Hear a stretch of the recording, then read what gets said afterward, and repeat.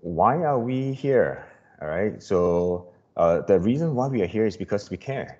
So we care about the things that is happening around us, especially during this COVID. We care about what's happening to our livelihood, and we care about the food that we eat, especially, and whether ultimately will the food affect us today. And I'm sure everyone that has joined us today here today, you are from all walks of life, whether you are researchers to just everyday man who eats food and wants to know where the food comes from. Today itself is really we hope that the webinar will be really insightful, and the Local Farm Exchange is exactly what we hope to achieve. And as we go along, we will be using Slido. So this is to get everybody, to participate in a much experiential way. So we would like everyone to help us go into slido.com right now. All right, or there's a QR code on screen where you can actually QR code. All right, at the same time, TLFX 2021. Okay, and what we would like everyone to do, just to warm up everybody. All right, so this is what we hope to achieve. All right, scan the QR code, join us at slido.com, and the code is TLFX 2021. And just add a word or two. What do you think is the future of fish? All right, so just going to the Slido. Well, the first one here came in bleak. Oh, that's sustainable. All right, let's see how. All right, just keep sharing your thoughts. It's going to be your show. This is really about you. It's not just about us. All right, it takes a whole ecosystem to come in. All right, so just share what's your thought process. All right, the future of fish. That's why I think every one of us are here today, to really get this thing going. And for those who just join us, welcome on board. All right, we are just going, before we kickstart the whole webinar, we just want everybody to understand that we'll be using Slido. Later on itself, there will be certain polls as we go along. At the same time itself, there'll be Q&A during the panel discussion where we will invite every one of you to share your thoughts so that we can actually have a very good webinar today itself. I guarantee you, it'll be a very different webinar. All right, so that you can really, really have deep thoughts about what this is all about, and as simple as just fish.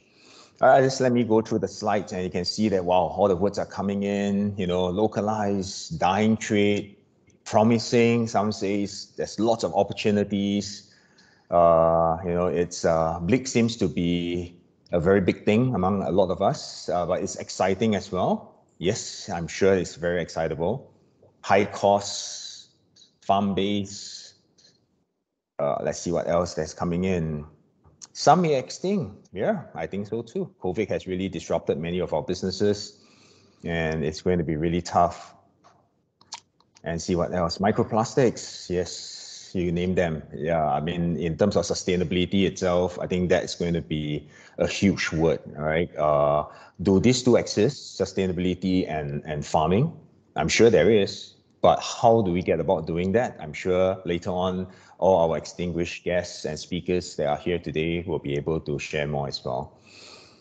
Looks like a couple of things here that is coming up. You can see that save sea lives, yes. Ocean is ours. We are there to keep it as well. Getting new generation, I noticed that as well. It's very important as well. Getting the young ones to be part of this ecosystem, all right, so that we can continue to do that as well.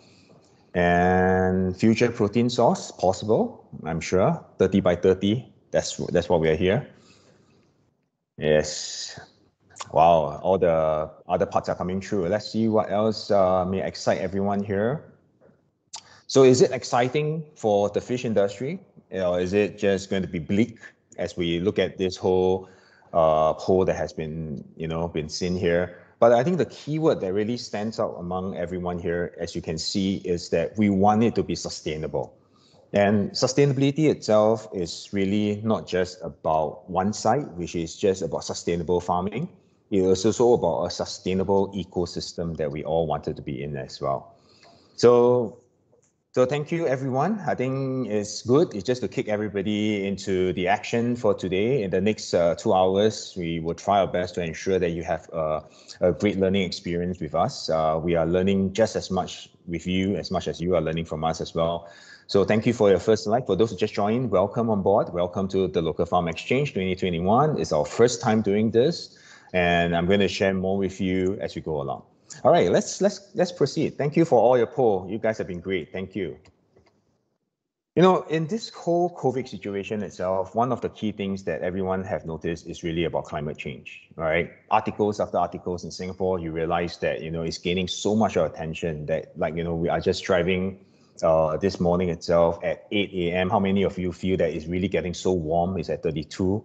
All right, it's just amazing how the temperature has changed, and climate change definitely has an impact in many ways that, you know, it reduces a lot of things, increases a lot of stuff as well.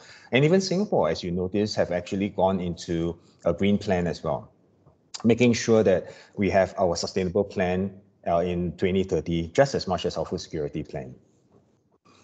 And in terms of our food security, is it at risk? Frankly, it is. You know, as a fourth generation farmer myself, I'm in the horticulture farm, and I can sense a lot with the farmers around during COVID situation that the threat is real.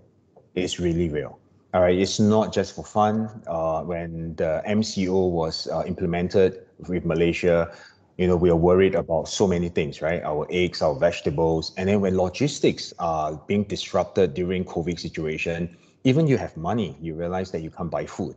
So the threat is getting very, very up to your face, and everybody is worried about it because it's not just Singapore's problem, it's a global problem. The whole world itself is worried about food. And will this disrupt the way food is being produced? Will this disrupt the way food is being exported or imported? The answer is yes. But how can one country like Singapore, which is just one small red dot, literally maneuver its food security strategy? So what are the things that we have to look at?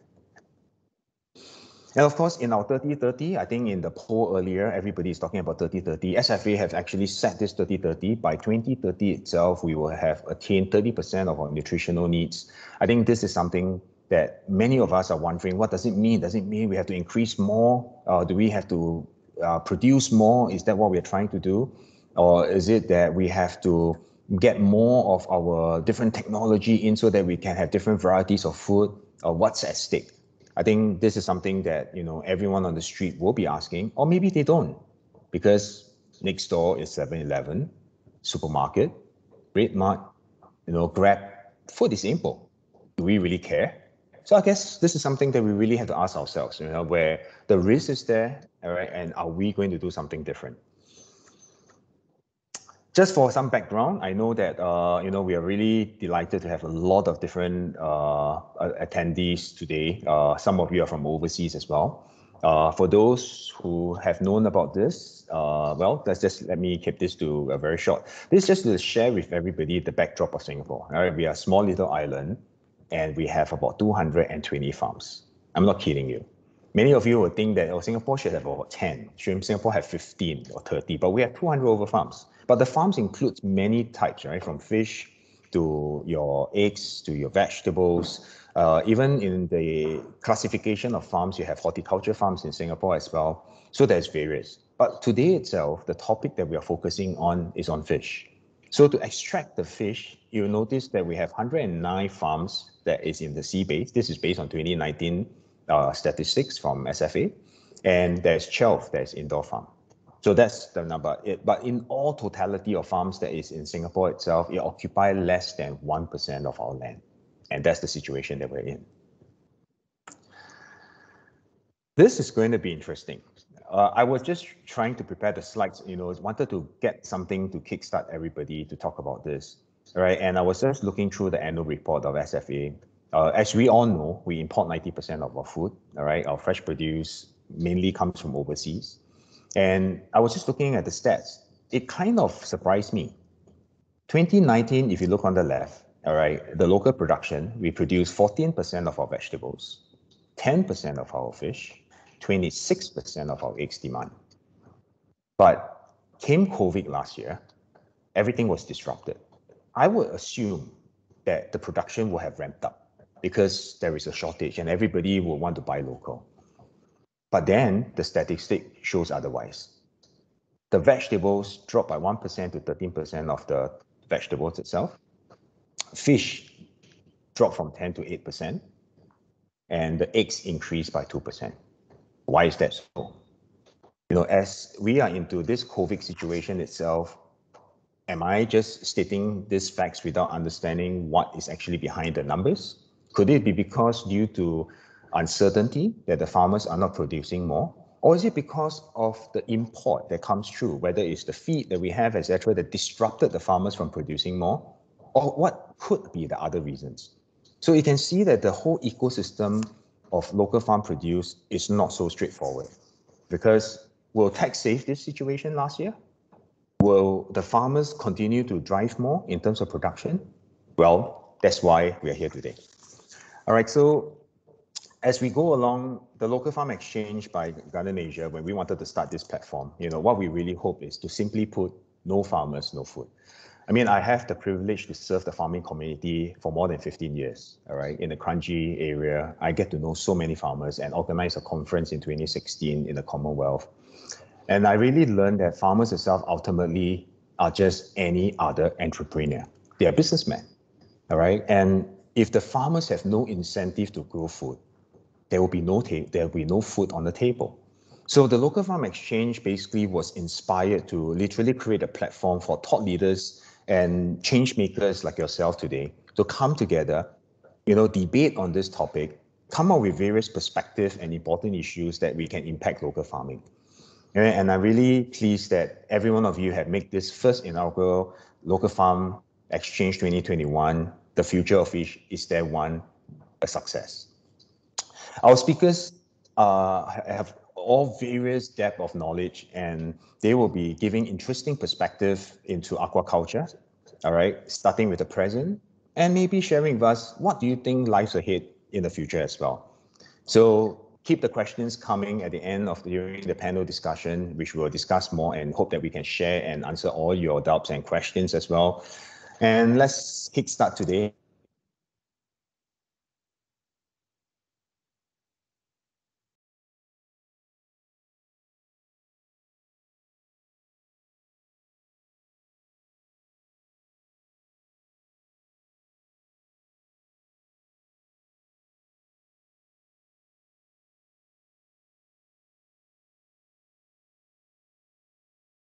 Kenny, you're muted. All right, sorry about that. But the little tech, as I was just sharing with everybody, this is our first TLFX, and I'm sorry.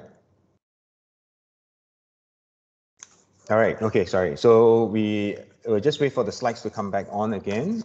And for those who just joined in, welcome once again to TLFX 2021. I'm Kenny. I'm going to be your host and moderator for today. And we are going to kickstart the whole experience for the Local Farm webinar. And of course, let me just going to introduce to you our first speaker. All right, I think he is someone that most of you may have known, and he's no other than Dr. Lee. All right, Dr. Lee, Center Director of Aquaculture Innovation Centre. Dr. Lee itself has more than 25 years of dynamic hands-on experience and networking in providing technological innovation and solutions to enterprise across the globe. He received his Bachelor of Science and Master of Science from McGill University, Canada, and PhD from University of Alberta, Canada. He was a recipient of the Alberta Heritage Foundation Scholarship for Medical Research. Dr. Lee has carried out his postdoctoral fellowship at Yale University School of Medicine, USA, before pursuing his academic career at School of Medicine, NUS, where he's currently an adjunct associate professor.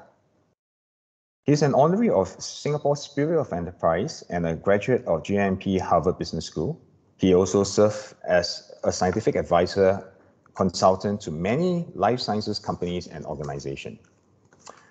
Dr. Lee is also the immediate past director of Temasek Polytechnic School of Applied Science, where he spearheaded technology capabilities and provided valuable innovative solutions to more than 150 companies. So today, Dr. Lee will be sharing with all his vision of the future of aquaculture for Singapore. Dr. Lee, please. Hi, thanks, Kenny. Thanks for the nice introductions. So let me share my slides.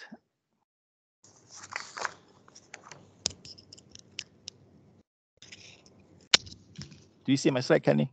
Yes, thank you, Dr. Lee. All right. Okay. Good afternoon, everybody. Thank you for coming for this wonderful webinar. And of course, thanks to Kenny for organizing it. we at AIC, we constantly been asked the question like, why Singapore is doing this, referring to aquaculture. And are we able to do it or not? And maybe I would like to take today's opportunity just to share with all of you my personal opinions, okay, how I see this story fold and whether are we able to make it or not. So the start off with the story. You see, we like to talk about story.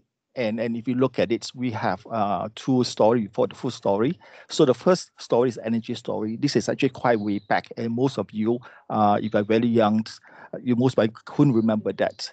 And the one that we all remember very well and we did very well is actually water story.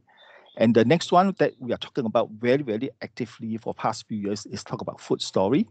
And then, of course, food story is talk about food security and how can Singapore can have our own food resilience, right? And the strategy-wise, actually 3 baskets, as you can see. So the first basket is diversifying the import sources. So this one, SFA is doing wonderfully well, and also together with the private sectors.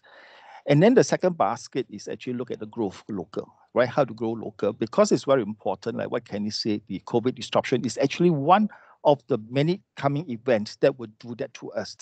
So if there's any disruption in logistics, that's it, we are going to have problem with our food supply. And looking forward in the future, some analysts actually predict the world war may trigger by the food and not other thing else.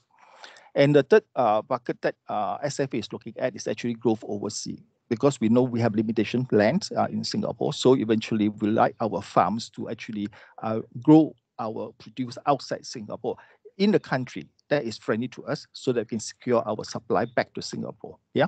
So these are the basically strategy. Now, why don't we use the word food strategy, we put food story? And the reason for that is the story is actually means everybody should involved. Yeah, if a strategy is maybe only the policymaker or certain group of the people that is doing that. But when we use the word story, that is we all involved, all hands on deck is part of our story, and we should see how can we contribute. Now, this one is a snapshot. Can you already give the tables? So maybe some deviations because the number is in the flux all the time. Okay. So in general, like what can you say? The land that used for agri and aqua farming is actually less than 1%. Now, from that angle, I actually want to put a pat on our farmers. That is, with less than 1% of the land surface, we try to produce 30% of our nutrition needs. So to a lot of people, they say it's a stretch target, it's very difficult. But to me, is we should give our farmers the due appreciation and recognition, because with such a little piece of land we allocate for farming, and we expect them to produce 30% of our nutrition needs. So that is, imagine how critical is our farmer now, that they're actually handling this very huge responsibility for the security of our people in this small little island. And you can see the location of the farms is actually at the northern part of Singapore, right? And then for the fish, the blue I can see is either on the eastern part or the western part of the Johor Strait. Of course, now the Singapore is going to the southern part of Singapore, going into the so-called deep sea cage farming. Now, for the farming, usually, of course, the land-based basically mud pond is very traditional, and this will be phasing out very soon. Now, the next one that we have abundant of it, about 110 is about the coastal fish farming using cage. Yeah, but Singapore, we are going into open sea farming that using a lot of technology. So that is the ultimate aim that the country is going for. And on your left, you can see these are some common species that has been grown in Singapore water. Yeah.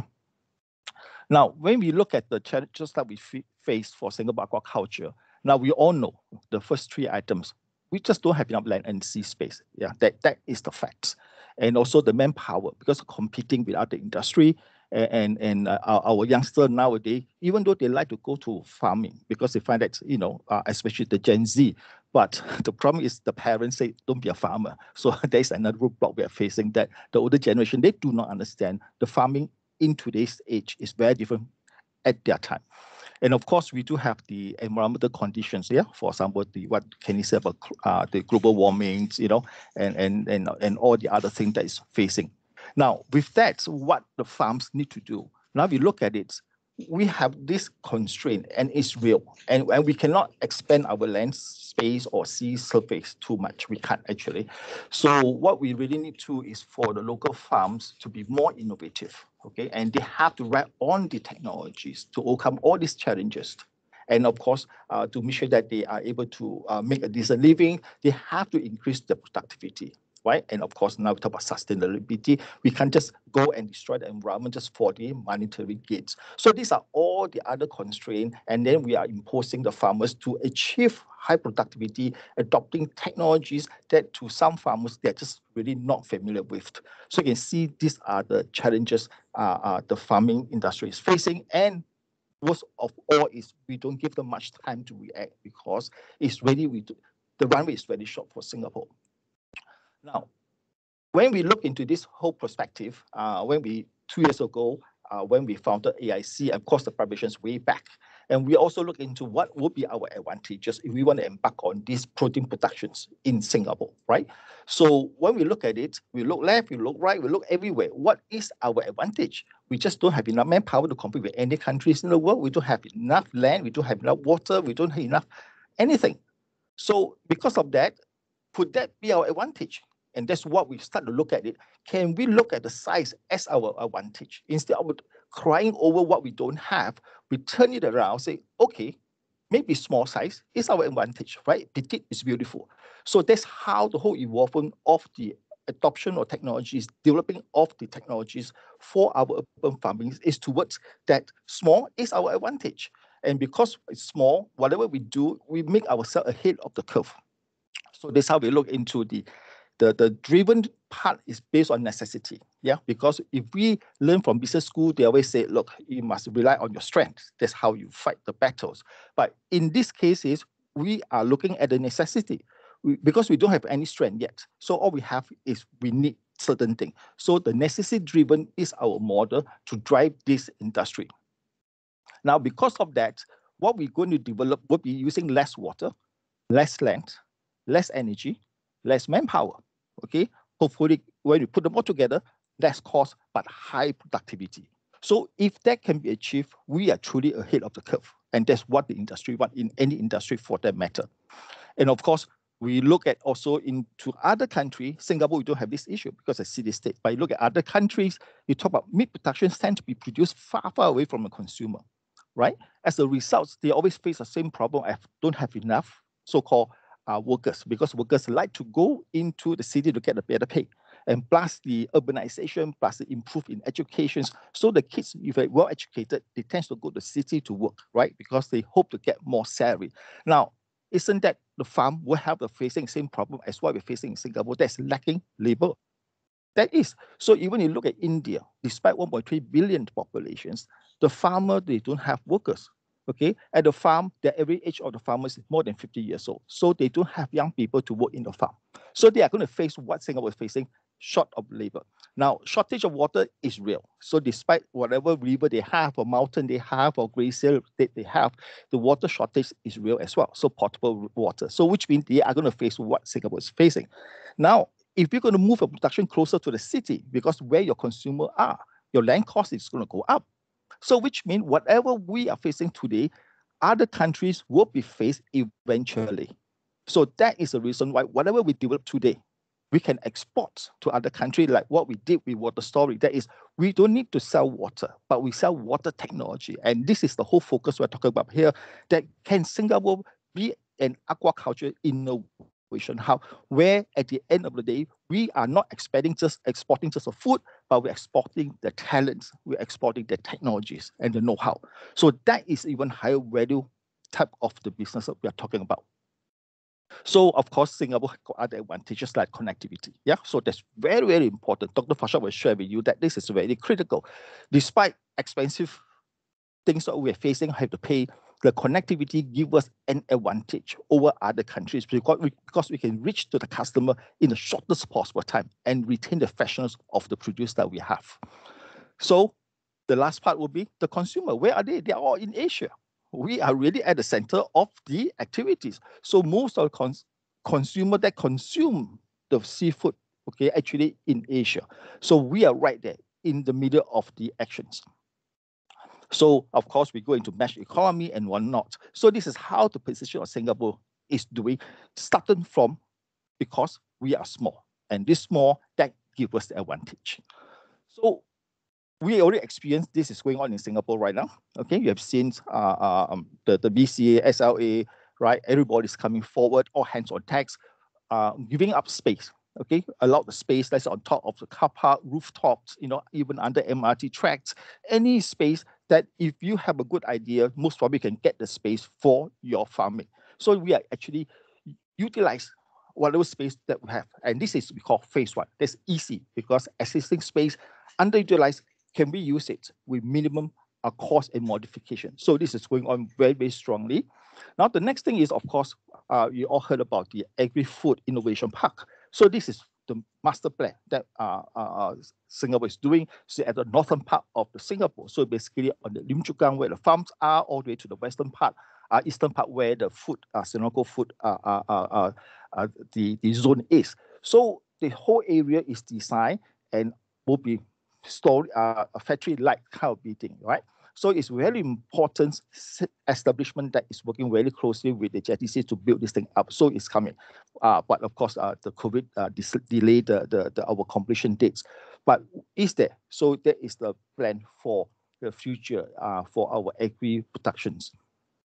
Now, what we really want to look at in the future is actually an integrated approach. Okay, it cannot be piecemeal, cannot be you do your fish your way, I do my vegetable my way, and you do your microalgae, we do my feeds separately. Can we all integrate together, make it more efficient? So it's ultimately that if put together, then we will be even able to utilize the space more efficiently.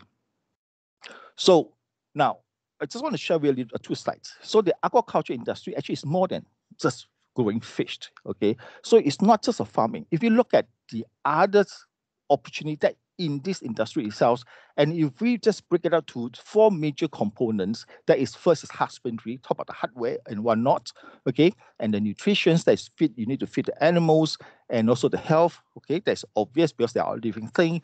And the last part is on the breeding. Now you look at it, these are the four major components, and you have subcomponents. And each of these subcomponents is an industry by itself. And they are all $1 billion market cap.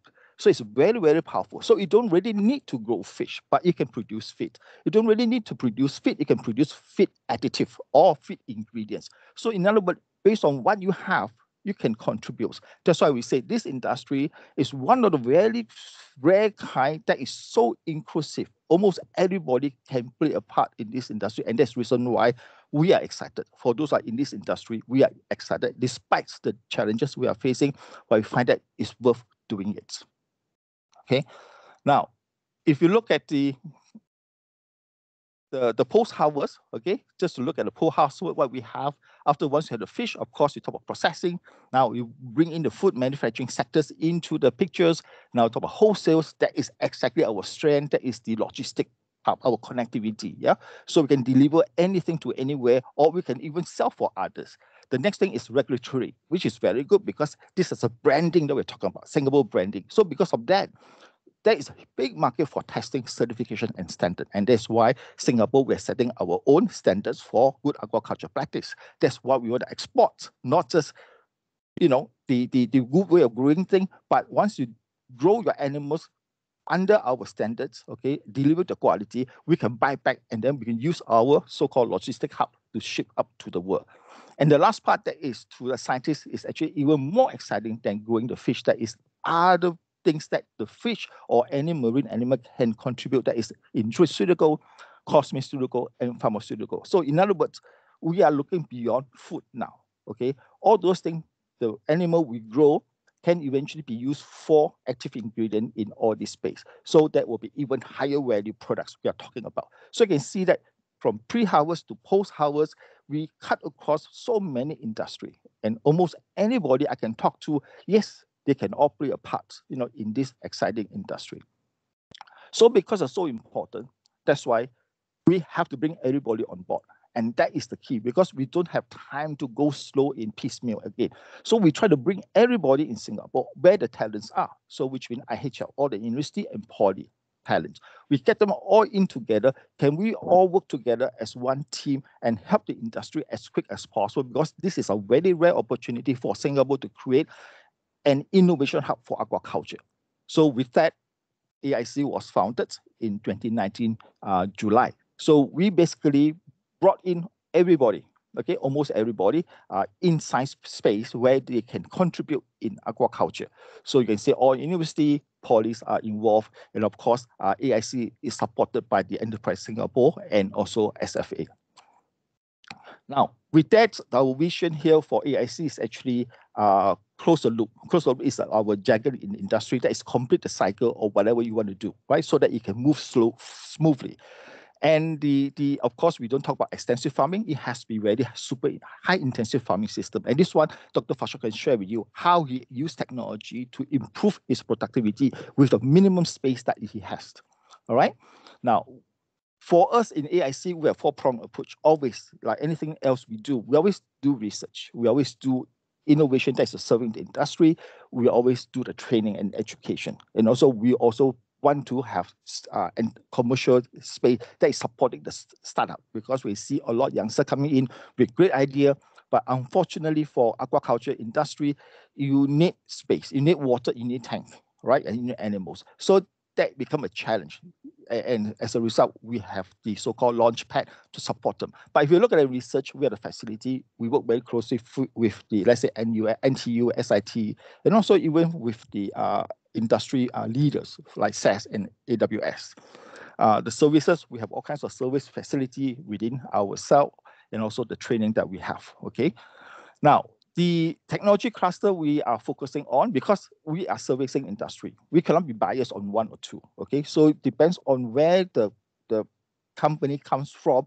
And what we do, we scope it into 4 clusters, and then we can focus on the talents in each cluster and support them hopefully effectively. So we have genetic breeding, seed production as one cluster. Then we have health, disease, husbandry management as one cluster. And then of course, nutrition, feed, additive, and feeding management. Now, behind that is all the smart technology we're talking about. We talk about Industry 4.0. So these are the things that will help us move the development of this particular industry even faster, even more efficiently. So this is how we divide the technology cluster and put our talents under each group effectively. So what we have, just to share with you, that's at TP, we do have a beautiful building here. Okay, just where our research facility is set up here. This is where the whole thing began. Okay, and then of course we are in the midst of the renovating our disease challenge facility, because we have to move ahead of the curve. Disease is real, right? We experience with the COVID, so this is real, and we have to be ahead of the curve and make sure that we can stop it or prevent it from happening and protect our industry. Now, of course, we need space. And we are fortunately able to lease a private farm out there at the Lim Chu Kang area, Sungai Buloh, so where we can do our research and also provide space for the industry, for those who need space and tank, and they can use our space for their business and work. And of course, we set up the lab, investigation lab. That's very important for disease at NTU. And the reason we put at NTU is because NTU is very kind, allow us to access to their other facility. Because when we do investigation, you need a lot of high-end instrument and equipment, and also the talent, right? So by closer to university, that allow us to able to do more, okay, and with a faster speed in that sense. So it's all planned according to what we can do for the industry. Now, of course, just want to share with you in terms, because the time is constrained, Kenny want me to tell you what are we doing in AIC, because we do some research. Some research we do is because it's too expensive, too difficult for the industry to embark on. So we have to get it started first and create a seed, allow it to grow later on. So one example is we are closing the loop with the mud crab, right? Because crabs, we just love crab. But there isn't enough crab in the market actually. So you want to have a big size of crab, 1 kg is very difficult unless you're VIP. Otherwise, Jumbo will not give you the crabs. So the size of the crab getting smaller, right? And also skinnier in a way. So why? Because wild caught is not sustainable. We have to culture and farm it. But to culture, to farm, you need babies. So if you don't have babies, nothing to talk about. So producing babies is a challenge. It's always a very difficult exercise in particular industries, in hatchery. So this is what we do, create baby crabs, okay, to support the industry. And another one we do, we are looking at the so-called disease, and we talk about oral vaccine. Okay, our lead scientists in AIC actually developing this, and of course, the whole purpose is so that you can vaccinate your fish without actually inject them. You can feed them, so that make the administration of the vaccine much more effective. Okay, so in view of time, I will stop here and thank you for your attention. Kenny, over to you. Thank you, Dr. Lee. Thank you for your detailed sharing with what you are doing, all the amazing work at AIC. I think I can literally see a couple of things that Dr. Lee have actually shared. One itself is really a robust ecosystem that is very critical. And we really need to have a good ecosystem to ensure that food in general, we can literally do as well as everyone else. The second thing itself that really resonates a lot with me is attracting the young. As a fourth generation farmer, I think this is something that I can really resonate with. It's not easy. There's a lot of farmers that are willing to come in, young farmers. And I remember I was organizing the conference way back in 2016 with the Commonwealth. I asked a young African farmer, what is the biggest problem you have in Africa? And I was really surprised by his answer. Many of us will assume, oh, it must be diseases, it must be water, it must be demand, it must be logistics, it must be everything. And the young farmer came to me and says, attracting young people to join me. I was shocked, I was dumbfounded. Means that regardless of where you are, whether you are in Africa, or whether you're in Singapore, or whether you're in other parts of the world, we need talent. And that is one part that made me realize that, you know, this is an industry that needs to be relooked at, and to look at it from a very different perspective as well.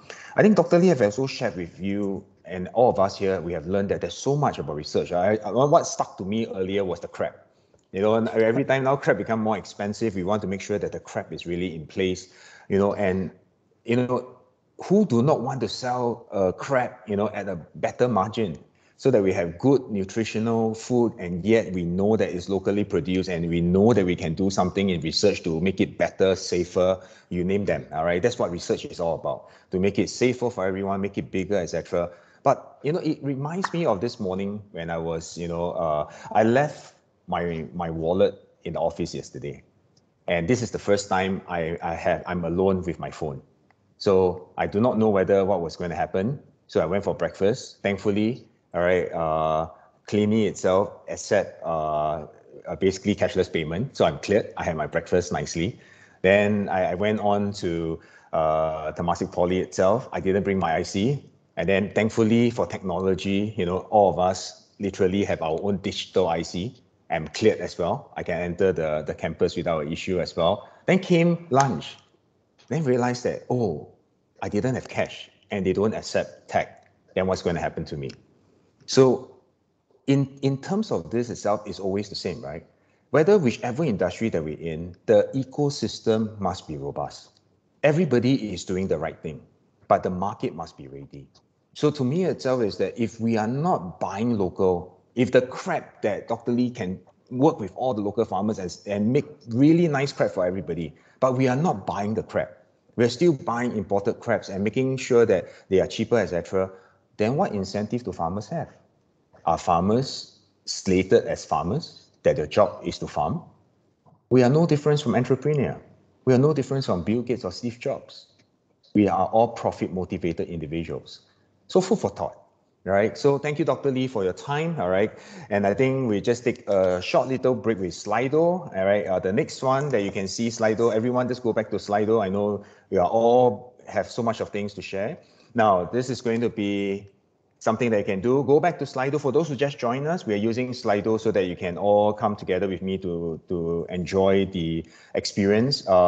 Let's see, do you buy local farm fish? Well, 50% say yes, 50% say no. Keep it coming, keep it coming. All right, we are very curious whether, you know, as much as just like the crab that Dr. Lee have shared, I would love to buy local crab, but will you buy it? You know, supporting local to continue to produce is one thing. Buying is just as important. So let's put in our thought process, you know, just be upfront. Whether do you buy local fish? Do you go to supermarket and buy local fish? Or you go to the wet market and say, is this from Singapore? Do I buy the fish from local as well? Or you're lost, you don't even know what's the difference. All right, so that's very important, right? Many of us will just go in and say, just look at how good the fish is, but is it something that we're looking at? 60% say yes, 40% say no. Well, this is interesting data. All right, for those who are in here, welcome once again, and I'm Kenny. And for those who have not seen the Slido, Slido is basically a tool that we'll be using for this webinar so that we can get ourselves engaged. And many of you have already started putting in the poll and some questions there, so I thought this is really fun. So this is what I wanted to do before I introduce the second speaker. All right, so the post is coming to an end. All right, and you can see that 61%, all right, of the participants here have submitted their poll and say yes, we buy local fish, and 39% say no, we didn't. Well, the next speaker, Malcolm, well, we're going to see what's going to happen. All right, so let me introduce you our next speaker. All right, Malcolm Ong, CEO of the Fish Farmer. Is a good friend of mine as well. We have worked together in many things, and one of the key things that Malcolm will have to answer is the statistics real, Malcolm? Let's think about it. 60% say they're buying local. Is that what you're feeling? Are you having high demand? Wow, your fish is running out. We're not sure. I'm going to ask him for more details later as well.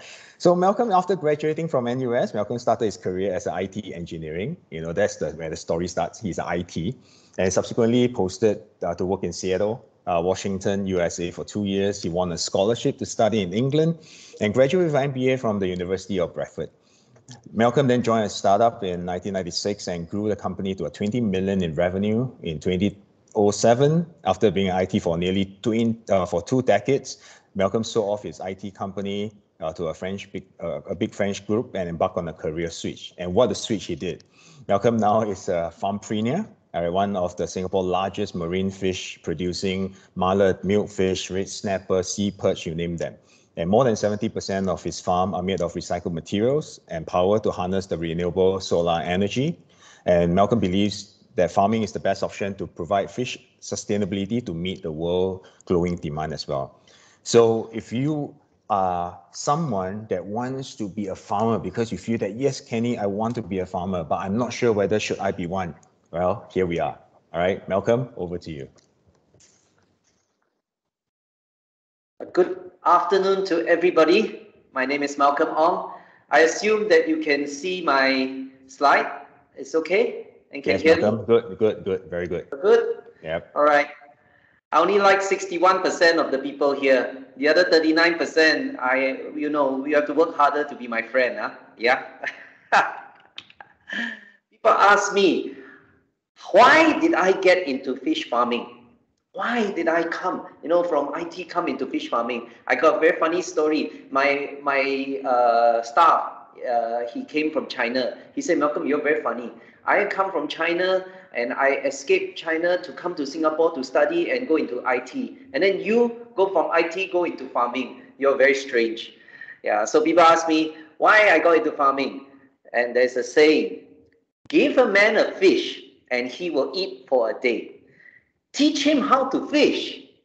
Teach him how to fish, and he can avoid the wife for the whole weekend. And so that's why I got into fish farming.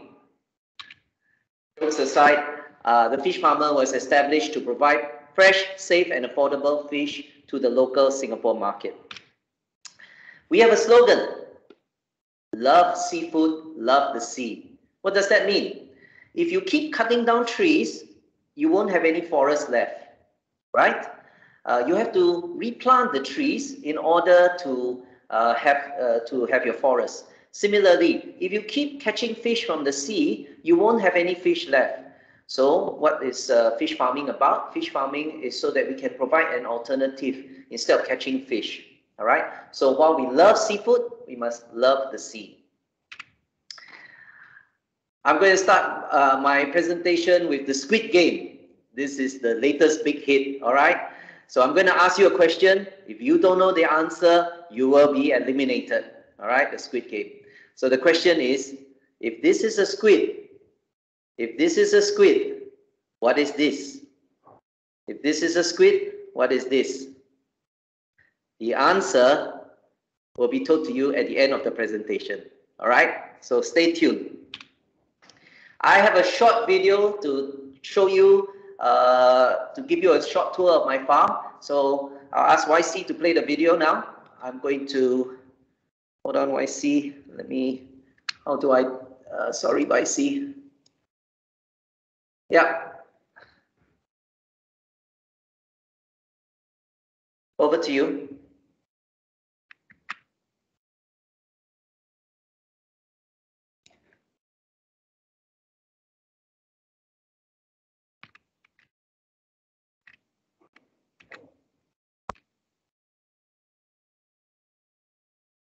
YC? Sorry, there's some tech. We are getting the video up. Just give us one moment. Maybe Malcolm can tell everybody, where do you get the squid inspiration from? I like the squid. It's called a dad joke. My daughter, I like to give my daughter these kind of jokes, and she'll roll her eyes and she'll groan at me. Yeah. Oh. For those who have not known Malcolm itself, you'll be really surprised. You know, sometimes when he cracks jokes itself, you're like stunned. Huh? Are you a farmer? Yeah, that's right. That's right. That's right. Yeah. Yeah. Because you know, I when I go to I bring my daughter to school, and because we all don't like Chinese, and so I tell the other parents, don't worry, because you know, my daughter also doesn't like Chinese. So I said, don't worry, it's okay to fail, you know. And the parents say, Malcolm, how can you say that? Don't tell my daughter this. I say, it's okay. If you fail the Chinese like me, you fail, then you become a fish farmer, and then you're forced to learn Chinese, because everybody in the industry all speak Chinese, so you have to improve anyway. So all right. So for those who know here, you can see that this is what I'm trying to do here, right? That you see, farmers themselves are full of stories and something for you to learn. Now let's go back to the video. It's ready now. Let's watch the video and see his life as a farmer.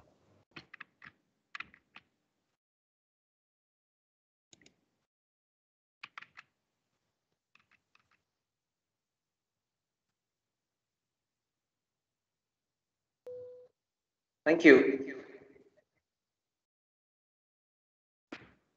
Okay. You can still hear me, right? We're good? Yes, all good, Malcolm. Good, okay. Let's see my video, my screen. Yes. Great. Okay, so that was an overview of our farm. We have 4 farms altogether in Lim Chu Kang and Changi, spread over a few areas. Some photos of our Lim Chu Kang farm and our Changi farm. A beautiful view of our farm. Each farm is about 2 football fields in size. We farm the largest range of species in Singapore, and I'm proud to say, as a local farmer, we have one of the we are one with one of the most number of customers. So this story is about the story of my journey into fish farming. All right. So it started in the beginning, you know, as a young engineer, and I had to put on my tie and all that and go to work. And after a few years, I decided, hey, let's try to do something different. And I got to know some fish farmers, and like what Kenny says, the fish farmers, they shared their life with me, because nobody else wants to get interested in farming. Their kids, they didn't want, the young people don't want. And although I'm old, but I'm one of the youngest in the industry when I came in. So we grow milk fish, and a lot of people ask me, hey, why you grow milk fish? You know, what made you choose milk fish?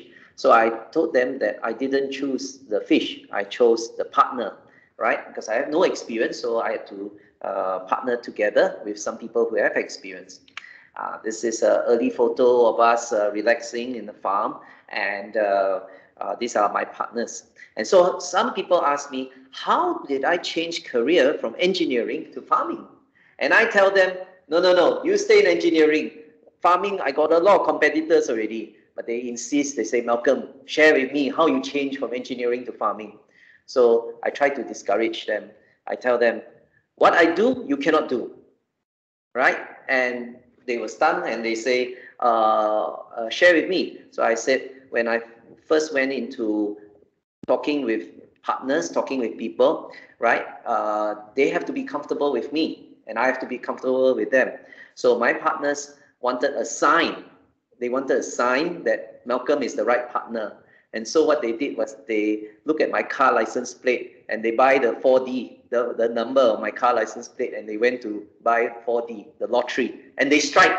And they decided this is a sign, and therefore we should partner together. And that's how I got in. And so I tell my friends, you can't do what I do. So finding partners is all about trust. That's very important. Trust is key.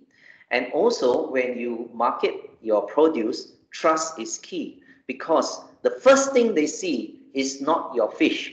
The first thing they see is you, and they need to trust you. All right.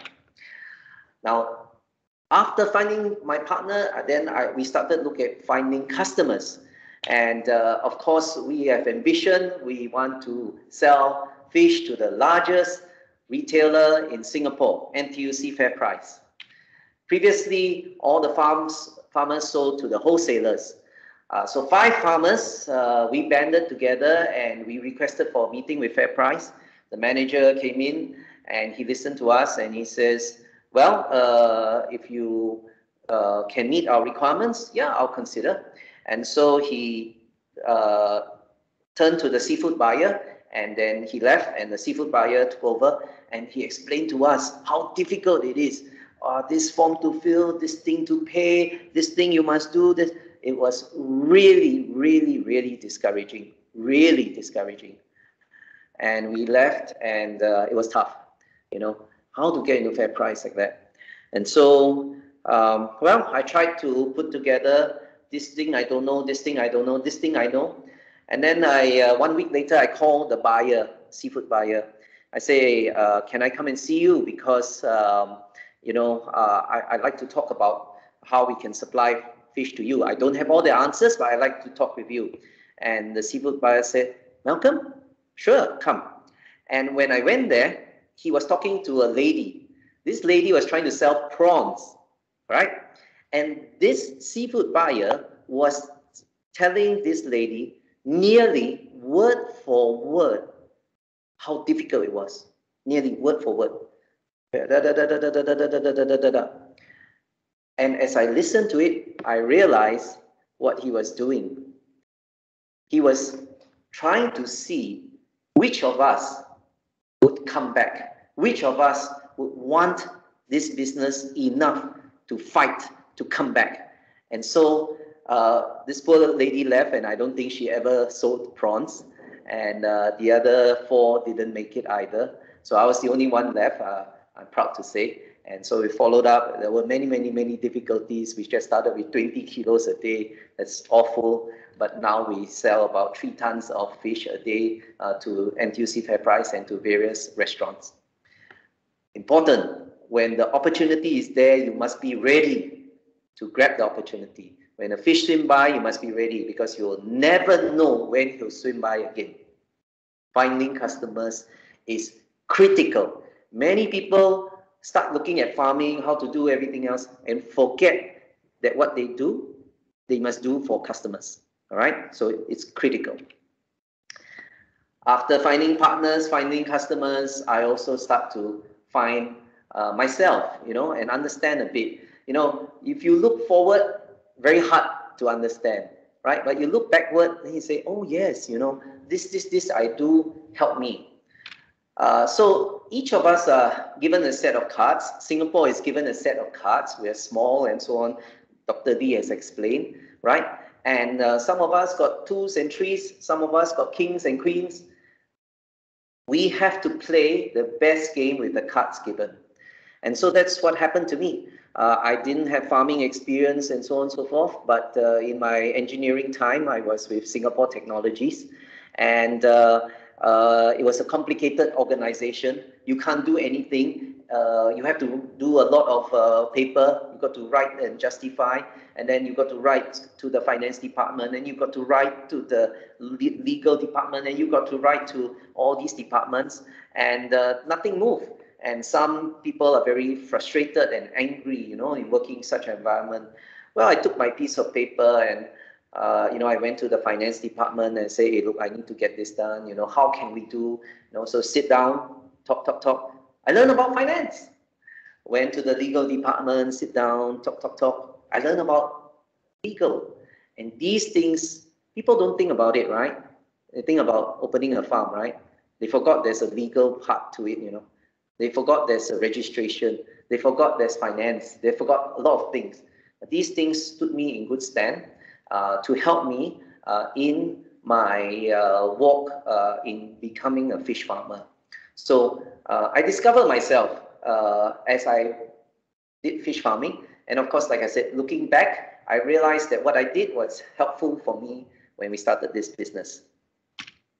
So in summary, all right, I had to find the partners, I had to find the customers, and of course I found, I started to find myself also, and we created this new business. Is there a future in fish, right? That's all what we are thinking about. Is there a future in fish? The answer is 100% yes. If not, I wouldn't be here, right? I would have given up a long time ago. Not only is the future in fish, all right, it's actually a very bright future in fish, right?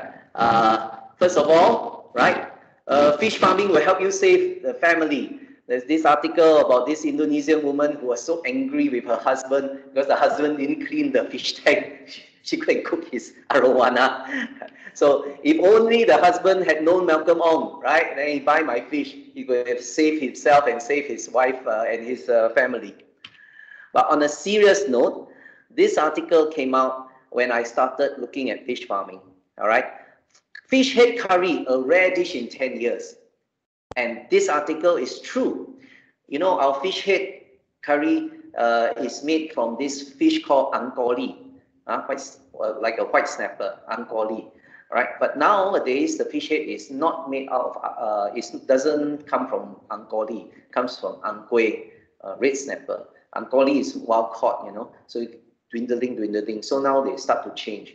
So it's true. It's happening, and there is definitely a future because we need to do it. If we don't, then we're going to just, you know, have no more fish left for the next generation.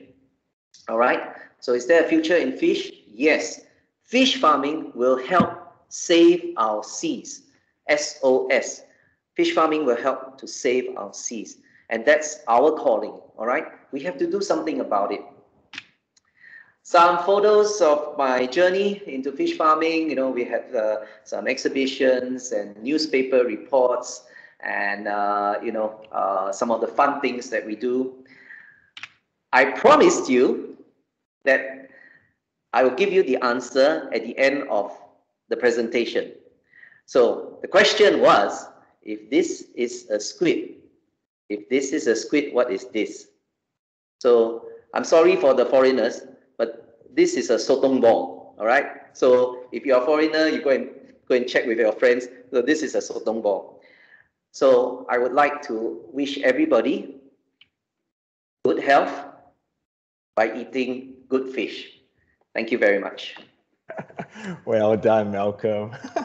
I really love your squid concept as well. I'm sure a lot of us here really enjoy the sharing by the farmer itself. I think this is real. I mean, nobody have ever shared that farming is easy.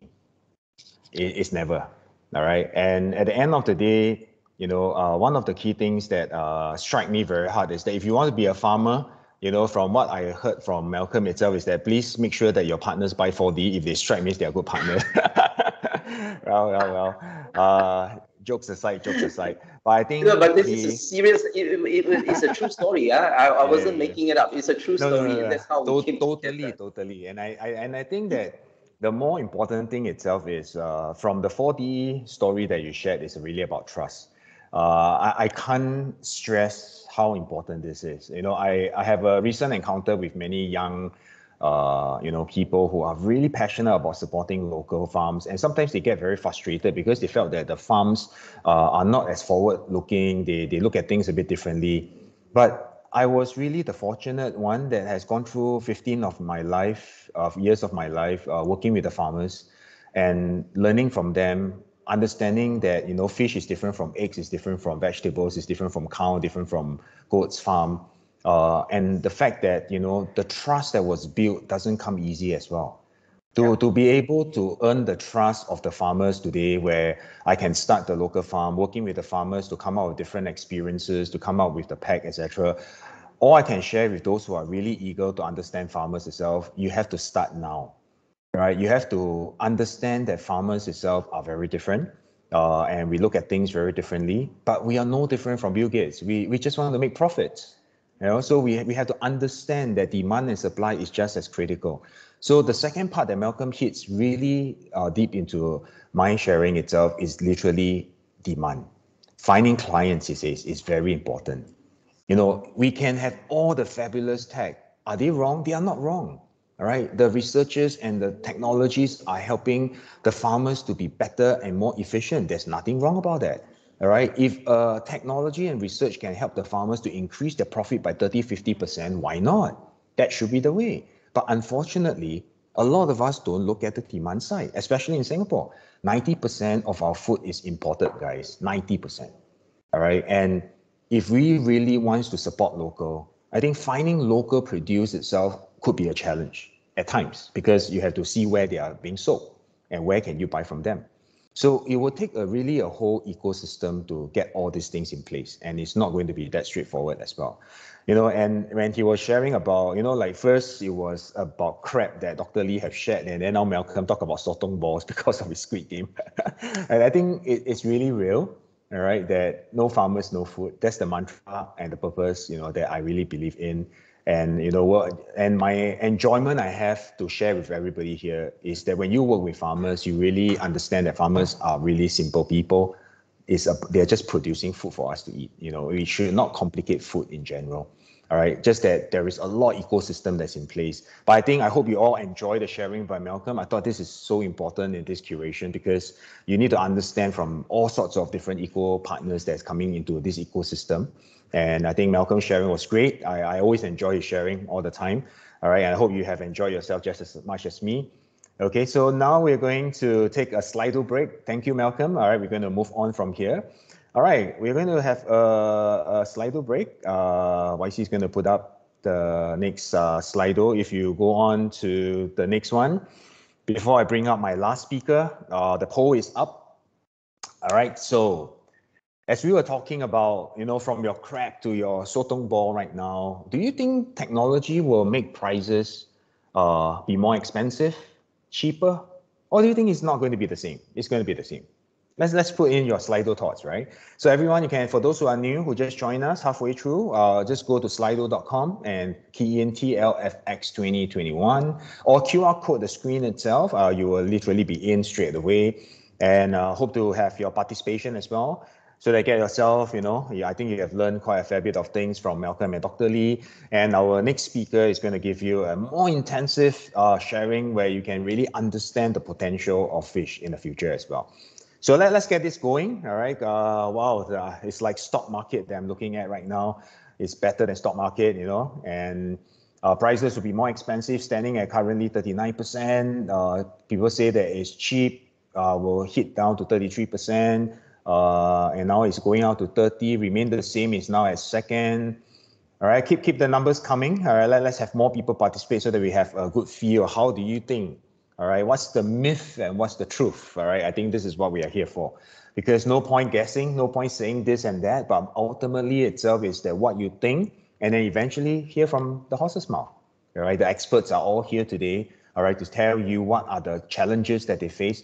I mean, of course, we all know that there is no easy way out, right? Whatever that we do, there's always two parts of the coin as well. So these are all just important ground out sentiments that we feel, and that's important for us to actually move on from there as well. All right, so looking at the poll itself, 43% of you thinks that fish will be more expensive. Wow, would that be the case? And there will be an equal number of 30% that says that fish will be cheaper, and 30% says that the fish will remain the same. So what's the answer? Well, let me invite the next speaker, all right, which I think some of you may have known him as well. He's no other than Dr. Fashai. All right, Dr. Fashai is the president and CEO founder of the Blue Aqua International Group. All right, Dr. Farshad received his PhD on terrestrial and aquatic ecology, stream, pond ecology, and alumnus of the Kellogg School of Management. He's also board director of Aquaculture Engineering Society and past president of the World Aquaculture Society. He's also the inventor of the highly commented mixotropic system, a super intensive stream farming system with PCT patent in over 144 countries and applied by over 4,000 customers. Dr. Farshad has been actively working as a consultant to the Indonesian Fisheries Department, Working Group for Standard Aquaculture Practices and Management in Singapore, and a adjunct professor to the University of Malaysia, Sabah, UMS. So you have your crab, you have your sotong, the squid, and now we're going to learn about prawns. So ladies and gentlemen, let's give a warm welcome to Dr. Farshad. Yeah, hi, good afternoon. Thank you, Kenny. Thanks a lot for the very long introduction, actually. So I pull up my presentation and okay. You can see my slides, right? Yes, the slides are good. Very good. Okay, thanks a lot. I mean, I share a lot of, I think, point with Dr. Lee and Malcolm, definitely. And I would like to say that Singapore is definitely a much more different place to do farming and working on this industry. It's totally different. I mean, like, it's not so many market. You really need to look for the buyer for your product, but Singapore is very, very important. You need to have all those things. And okay, let's see. We're gonna discuss. We don't have much time also.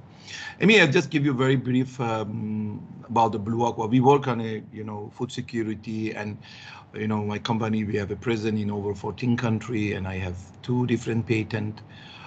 We work with mainly a lot of shrimp farmers around the world, and we have a very different and unique ecosystem of working in our business. So we work on urban farming, we work on traceability, we do like A to Z, like from feed to the supply of the fish, and also we do have a lot of things on the research and development.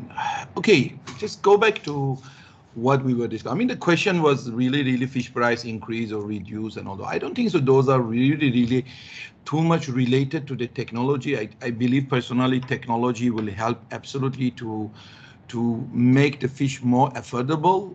And the reason is that the technology will help us to be more effective and productive. And the one that's going to increase the fish price is basically increasing the population and the demand. And, these are the things that definitely, it's going to be more challenging. And if you can see human, since I have very simple data, since 1964 up to now, the, consumption of the seafood has increased by 2x. So that can be one of the key reason for the increasing of the price. And also, if you look at seafood and aquaculture is definitely one of the lowest carbon emission in the world. So today everybody worrying about the global warming, and of course we need to eat. So you can see what you can really produce that is more like environmental friendly. Then in terms of the land usage, again, aquaculture has much more smaller land required to produce the same quantity of the protein. And okay, so how we can really go there? I'm a farmer since almost 30 years, I think, and I used to do shrimp farming. I have some picture. I can show you some video that those days I work on monodon, and the highest stocking density we used to have was 20 piece, 30 piece. Today in my farm, I can stock shrimp like 2,000 piece, 2,500. Same goes with the fish and other things also. I mean, this picture is very interesting, and it shows that humans do aquaculture since they don't wear clothes. Okay, so then you can see that this industry used to be like a way of people feeding the family and the village. Then now we have a traditional farming around the world, because I learned farming outside Singapore, even though I'm a Singaporean, but I never learned really farming in Singapore. I worked many years in Thailand, Indonesia, India, Brazil. So we see farm is like this, you know, like farm is hot, warm, a lot of mosquito, a lot of, you know, difficulty in terms of, you know, you have to walk from here to there, because this is a tradition of farming. And today, this kind of farming is all over the world, more than 90%. So Singapore farms are more like a very luxury hotel compared to what we have in a different part of the world. Then I don't know, I hope can play. This is when, you know, my farm in Malaysia, I just show you, it was in 1999. I don't want to go to the whole things, but this is how we used to do the farming. And I had my, you know, shrimp, you know, monodon farm. And those days we managed to harvest one of the largest, you know, size shrimp has been, you know, had been harvested during those days. So, and this is how the farm looks like, and this is what we used to work. And you know, like when we do harvesting, you have to go inside the water, catch the fish, catch the shrimp, and then bring it up. And basically, like I had 120 gram monodon, and it was like, you know, it goes to the TV in Malaysia. And but those days, even though this is like 20 over years ago, I had my lab, and we used to do, I mean, the technology those days was not like now, but we had definitely a, you know, much more ahead of the what other people do. So we used to have like a nice microbiology lab, water quality lab, and you know, I used to have a lot of research on, you know, how we can really get the benefit of the, you know, all this technology. And I was maybe the only one that really talking about the bacteria and looking at how to manage the phytoplankton. And then those days, all the research of what we had, I came up with what we have today, basically. Let me see. Okay. So this is my current farm now. And we do the same monodon, but I have my biomass maybe more than 5 times of that. And for the wanami, those days no wanami, we do like really like 10 kilo, 12 kilo, and we learn how to really push the problems. We had so many problems, and we have to pass through a lot of difficulties and learning curve. And I think we managed to really get the system, you know, set for the, you know, Singapore, because in Singapore we have to sell every day. So every farmer basically look at one very important fact, that is the carrying capacity. This is like any farmer, whatever they do, this is the key word. Carrying capacity means why I really can produce how much. And the carrying capacity, it's always limited by the environmental resistance, that they are the key things that lower your productivity. I don't have the, you know, time to really go through the whole things, but it is very important that everybody understand that these are the very, very important point. Then, you know, when we want to increase the carrying capacity, you need to have, you know, better oxygen, better water quality management. So basically, you have the pond dynamic, and inside that you have a water and gas dynamic. And each one of them divided to the, you know, much more smaller portion that I again, there is no time to discuss. But when you look at the indoor farming today, indoor farming is represent the high technology. We call it smart technology, smart farming technology. Of course, there are a lot of pro and cons, you know, from the skill level to the cost to the complexity of the whole things, higher capital, land, energy, you know, and many other things that, you know, we really have to fix all those things. And then you employ a lot of, you know, technology. But I always say this, technology does not give you the growth. Technology does not provide you with the productivity. That is a very big mistake. A lot of people think that if you have a nice farm with a lot of monitor, a lot of, you know, probe, a lot of equipment, means you can do production. That's a very, very wrong. Production comes from still in our industry. 40% is the experience, and I call it art, and 60% is the science of the story. So we can have all this technology, but still it doesn't mean that you can produce, because you need to understand a lot of small details that, you know, require to really make you able. And somebody like me after 30 years just learned that we know very little.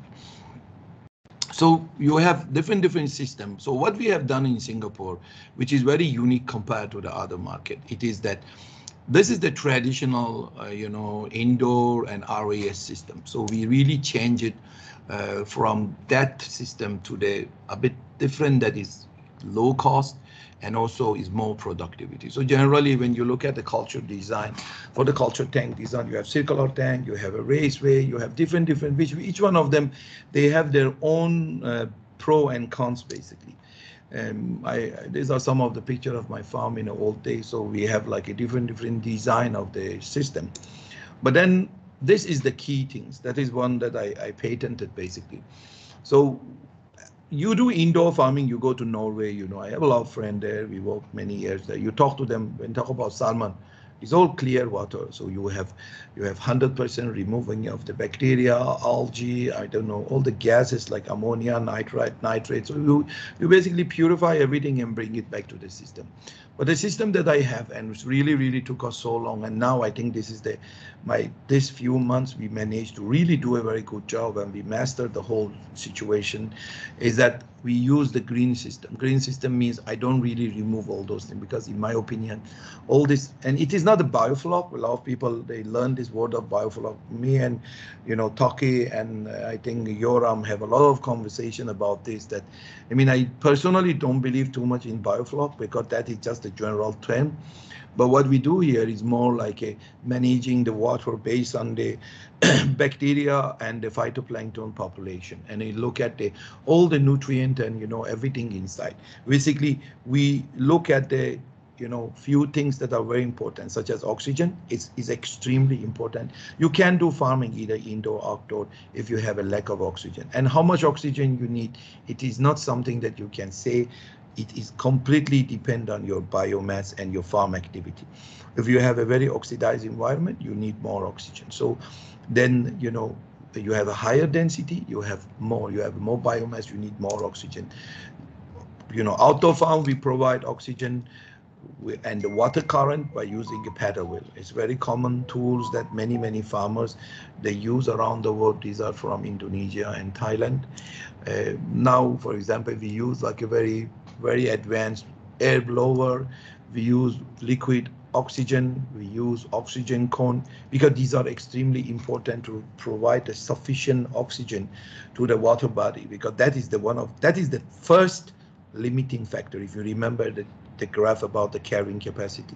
So one of the environmental resistance is the oxygen. So if you don't have sufficient oxygen, don't even think about the density and the biomass.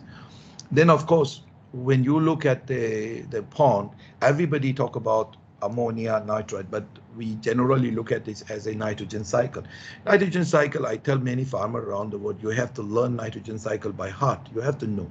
And nitrogen cycle is completely related to the oxygen consumption. So nitrogen cycle composed of, it consists of, the heterotrophic activity and autotroph activity. So basically ammonification is the heterotroph activity and the nitrification is autotroph. But you can have nitrification with the heterotroph bacteria also.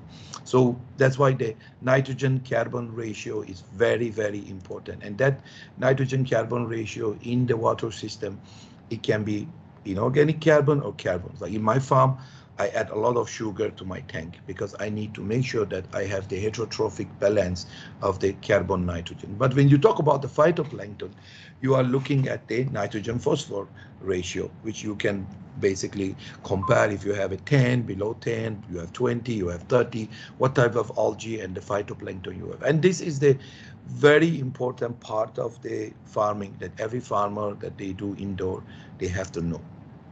To manage this, traditionally people use biological filter and they use like all this bioball and all those things that basically it is sometimes so difficult to say, is this nitrifying bacteria or denitrifying bacteria or just simply heterotrophic bacteria colonize them, because it is not again that easy to really in the system that we run, like a green system or we have like a protein schema. This is one of the very key things, because when you have a high density, feed management becomes very important, and on the other hand you have to make sure that you manage manage, because feed is the direct source of the nitrogen.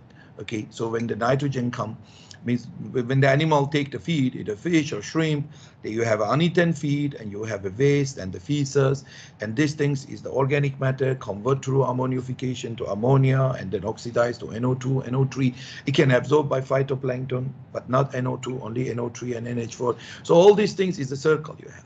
So this is very, very important that you understand. These are all, that's what, there is no single, factor that can make you successful. The whole things is connected to each other. This is the very old way of feed management. This is the catfish farm. So you can see how they feed.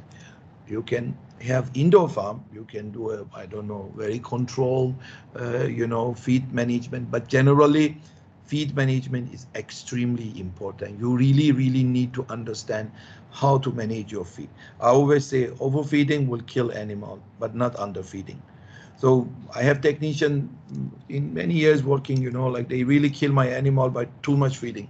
Now I'm running my own farm myself. I don't have it really like some technicians so smart they think, but I don't think so they can help us. So I'm running myself. I have a very uneducated people, but I can run much better than with the people, because there are traditionally certain mindset that is very, very complicated to change.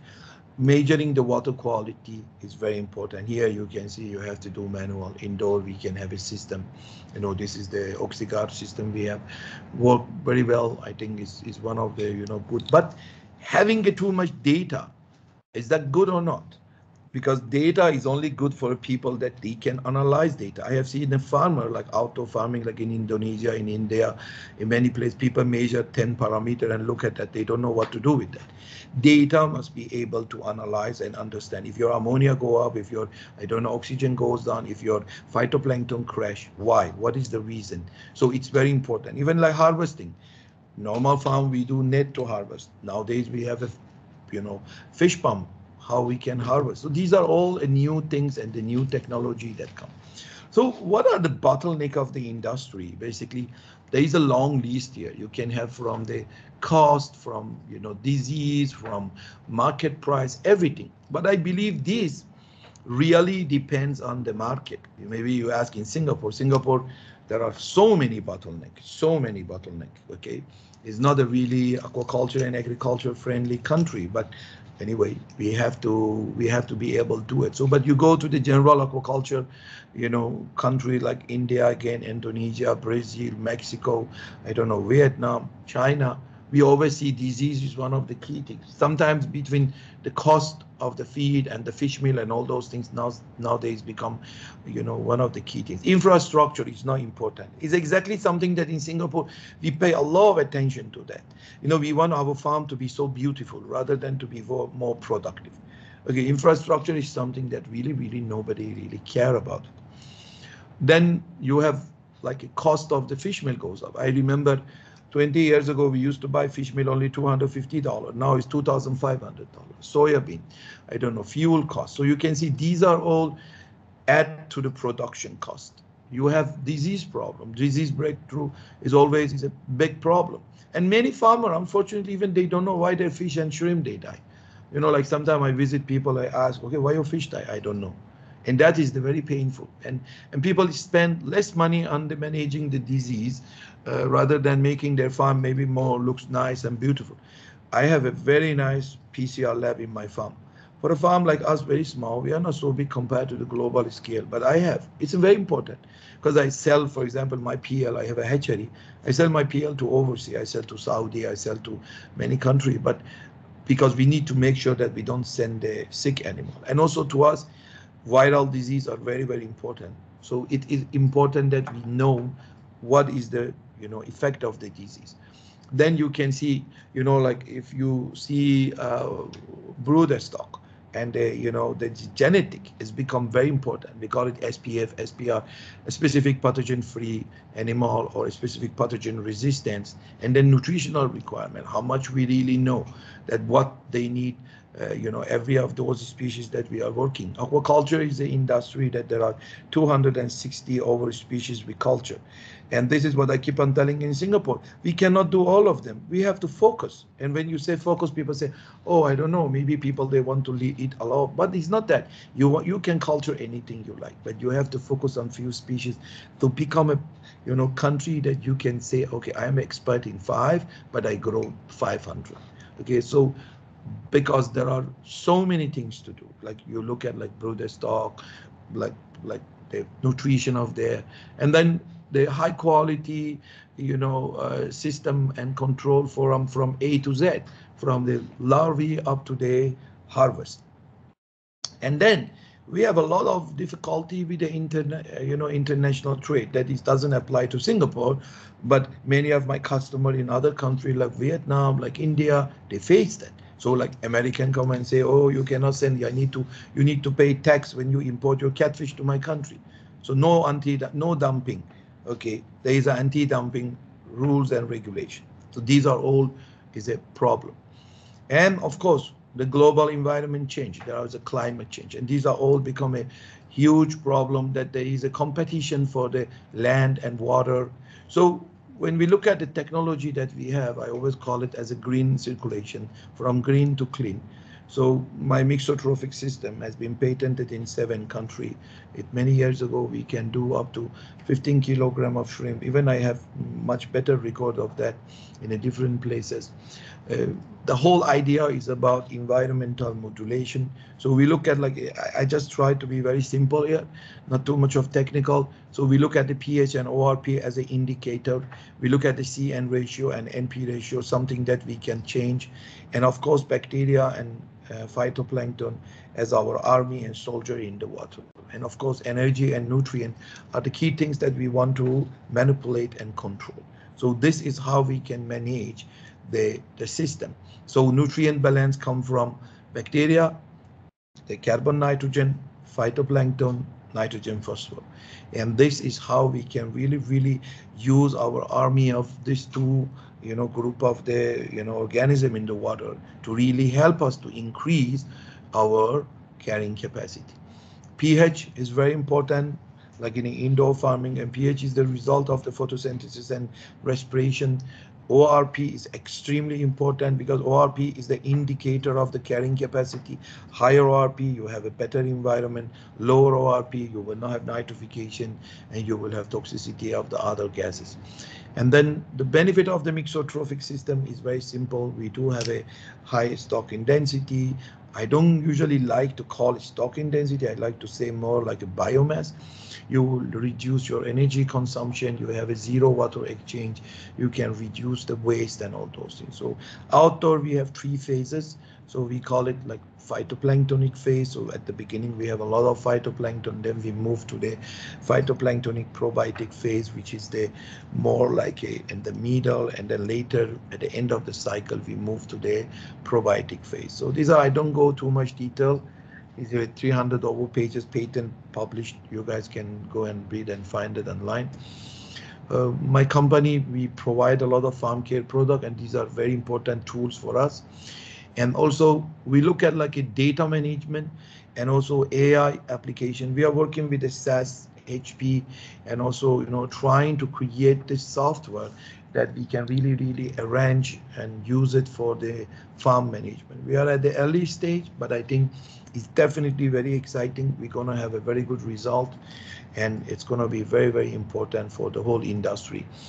And also we are working on the blockchain. We work with the VChain company to create the the blockchain for the seafood traceability. It's extremely important. We have done a lot of work with them, and hopefully we can launch also this very soon. And this is how it's going to be there, because traceability today for a lot of consumer is very important. People, they need to know where this food come from and what is the sources of that. And then, of course, when you look at the innovation, we have some other technology working, like a simple tool, like a cartridge that you can put in a water and you can understand what type of virus and bacteria you have. This is a very interesting technology. We have done it for a single species or single strain, but not yet for the complete water, column can use. And I think that's all. I hope I didn't take too much of time. And thank you very much. Thank you, Dr. Farshad. I'm really wowed by the technology that is involved. I think every farmer itself, at the end of the day, will never reject technology purely because at the same time itself is really about sustainability. And I think sustainability is really key. Dr. Farshad, you can stop sharing your screen so that IC can help you to take over. Thank you. I'm sorry. No worries, no worries.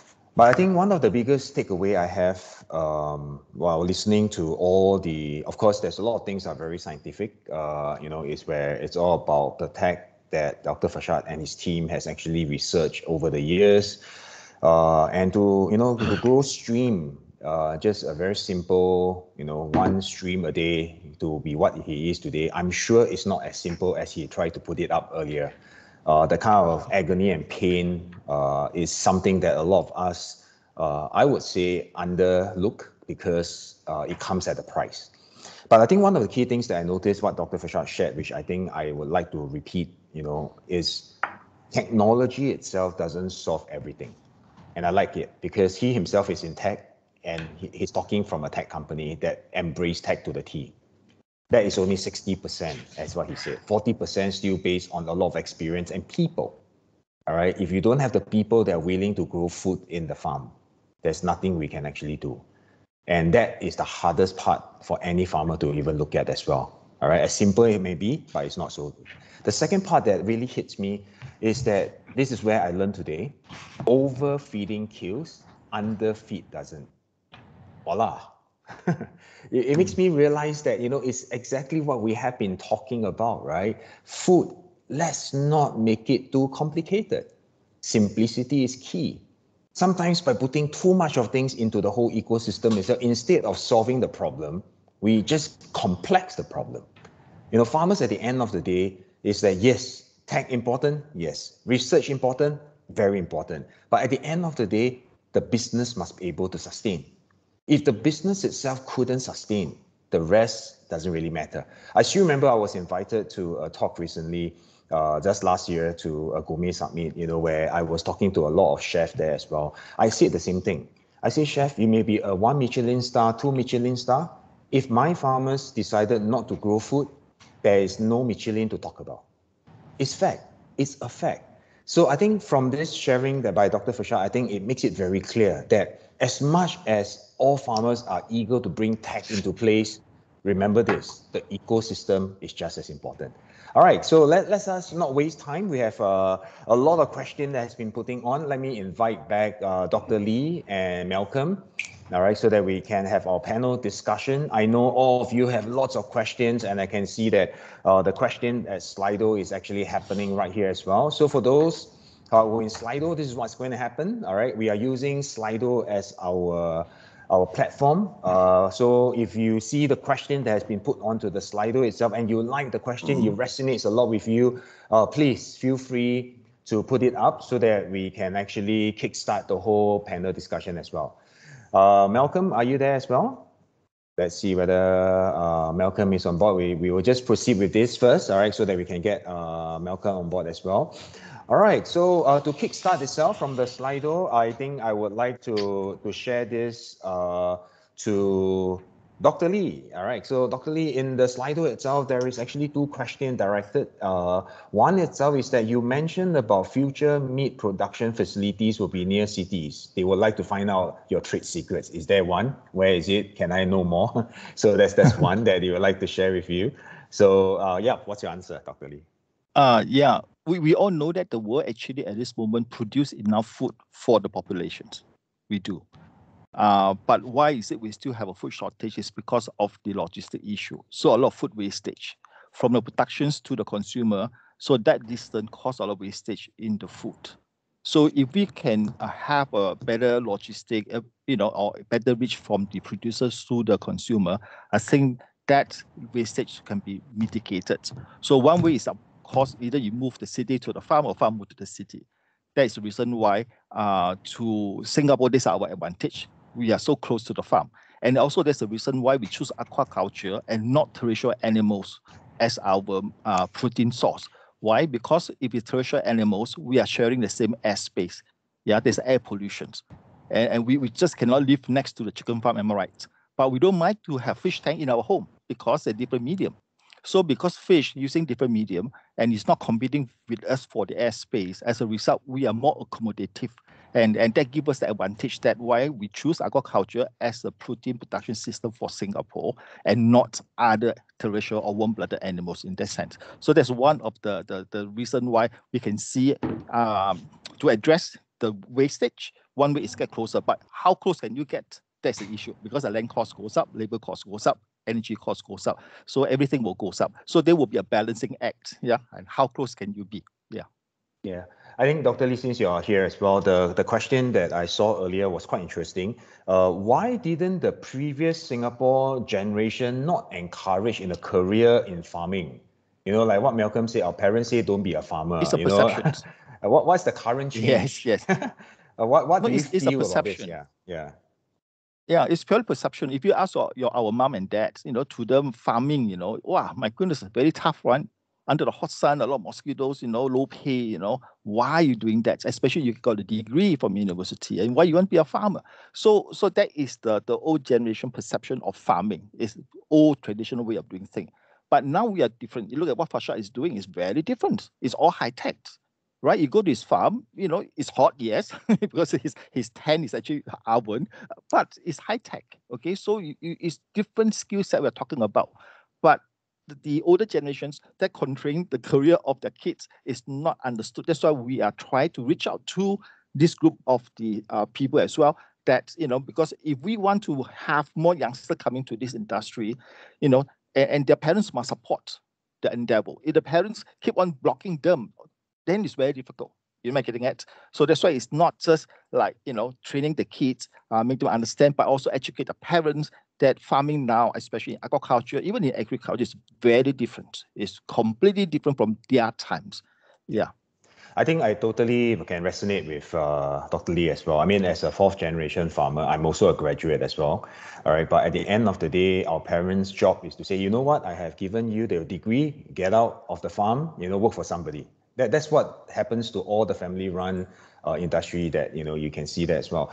But the thing itself is that, when you dabble yourself deep into it and really get yourself, 2 feet into the ground and understand what the potential is and the farmer's plight, you see a vast opportunity as well. But it's not easy. I'm not saying that there is opportunity equals to easy. You just have to get yourself really into the system and understand what's going through as well.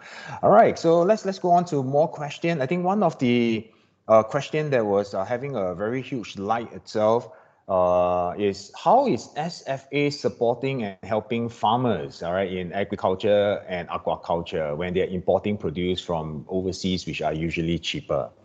Wow, I think this is a $1 million question. I think some of the speakers here have benefited from the support. Maybe we can get it sharing. Maybe we can start off. Malcolm, any parts to this? You're on mute, Malcolm. Yeah. Yes. Well, SFA, first of all, Singapore is a open country, right? So one of the strategies is to source food from everywhere.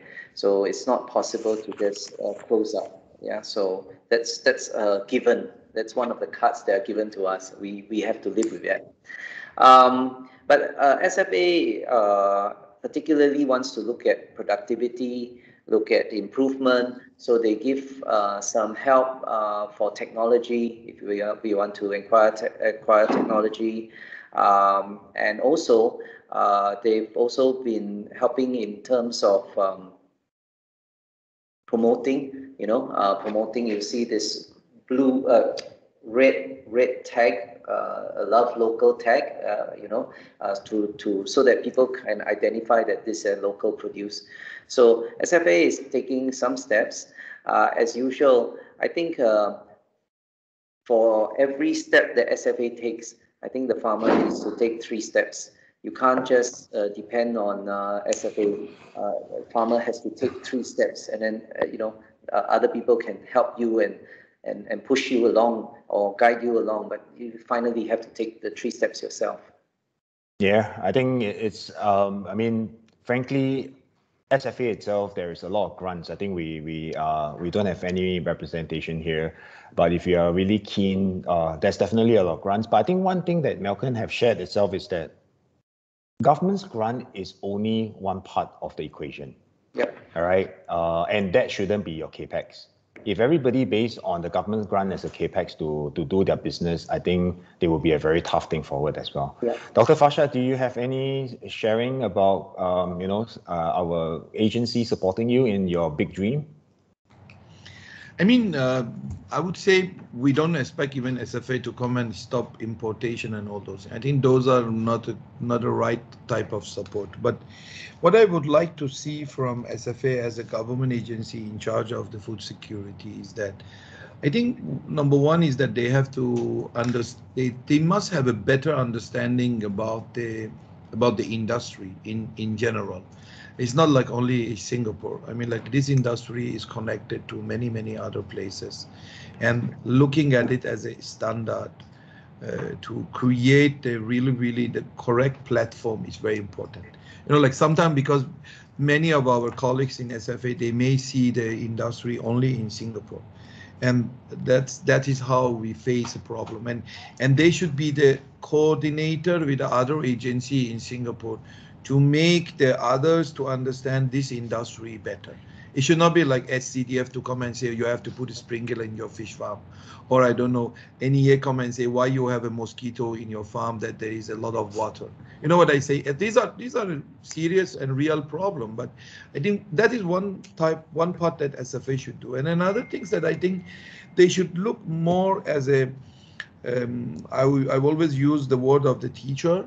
I think SFA should be more like a teacher and come to teach the farmer on what are the right things to do, and not on maybe sometimes too much of the creating maybe some bottleneck, because sometimes when you go and tell the farmer you have to produce 500 ton in 1 hectare, assume that's going to be a lot of pressure to the farmer. That's what the farmer, they have to go and get. So it's a both party lah. But I absolutely agree with Malcolm also that there should not be a business run based on the support. In any other country, we don't have any agency like SFA can help. So sometimes I think our demand also too much, but they are doing what they can do. But it's a both party of understanding. I mean, like it's more like getting the correct, I would say, business plan in place. That is what I would say. Yeah, thank you, Dr. Fasha. I think it's really clear, right? I mean, there is always the whole ecosystem. As you can hear from all the speakers earlier itself, there is no one side of the business that can be work in silo. All right, everything comes into play. So I'm sure we are still not forgetting something which I have shared this many times when I was giving talks in the past, that Singapore is only 54 years old. We are a young nation. As a young nation itself, we used to be agriculture state in the 60s. We export food. Today, 54 years later, only less than 1% of the land is left. All right, we became a first world country. So something has to sacrifice. But now looking back itself, maybe as we are talking today, agriculture is coming back to the city. We are coming back in a vengeance. We are taking back more space. We are taking back more concepts. You never know. And we, as what Dr. Lee have shared, this will become the kind of concepts and prototype that we can use and become our forte, that our expertise that we can export this overseas as well. You never know. All right, let's go to the next question. Okay, this is going definitely to be Malcolm. All right, Malcolm, I think everybody is very eager. They love what you have shared. And how much of your fish actually, or percentage of fish actually is in the wet market? Because I think everybody go to hawker centers, wet market. I think this is really very ground. What percentage of fish farmers produce goes to them, or majority goes to supermarket? Okay. Well, I would say that because we don't sell directly to the wet market stores, we sell to wholesalers who sell to wet markets. So these wholesalers could sell to various parties. So I don't really know, but as a complete whole, around about 75% of my produce goes to the supermarket, online market, wet market, retailers, so 75%, and the 25% goes to the hotels, restaurants, these food services company, so actually a large part of my business is to direct customers who frequent this. Wet market is one of them. Yeah, so we sell to the wholesalers who take care of the wet market, and then of course we sell also to retailers, online shops, etc.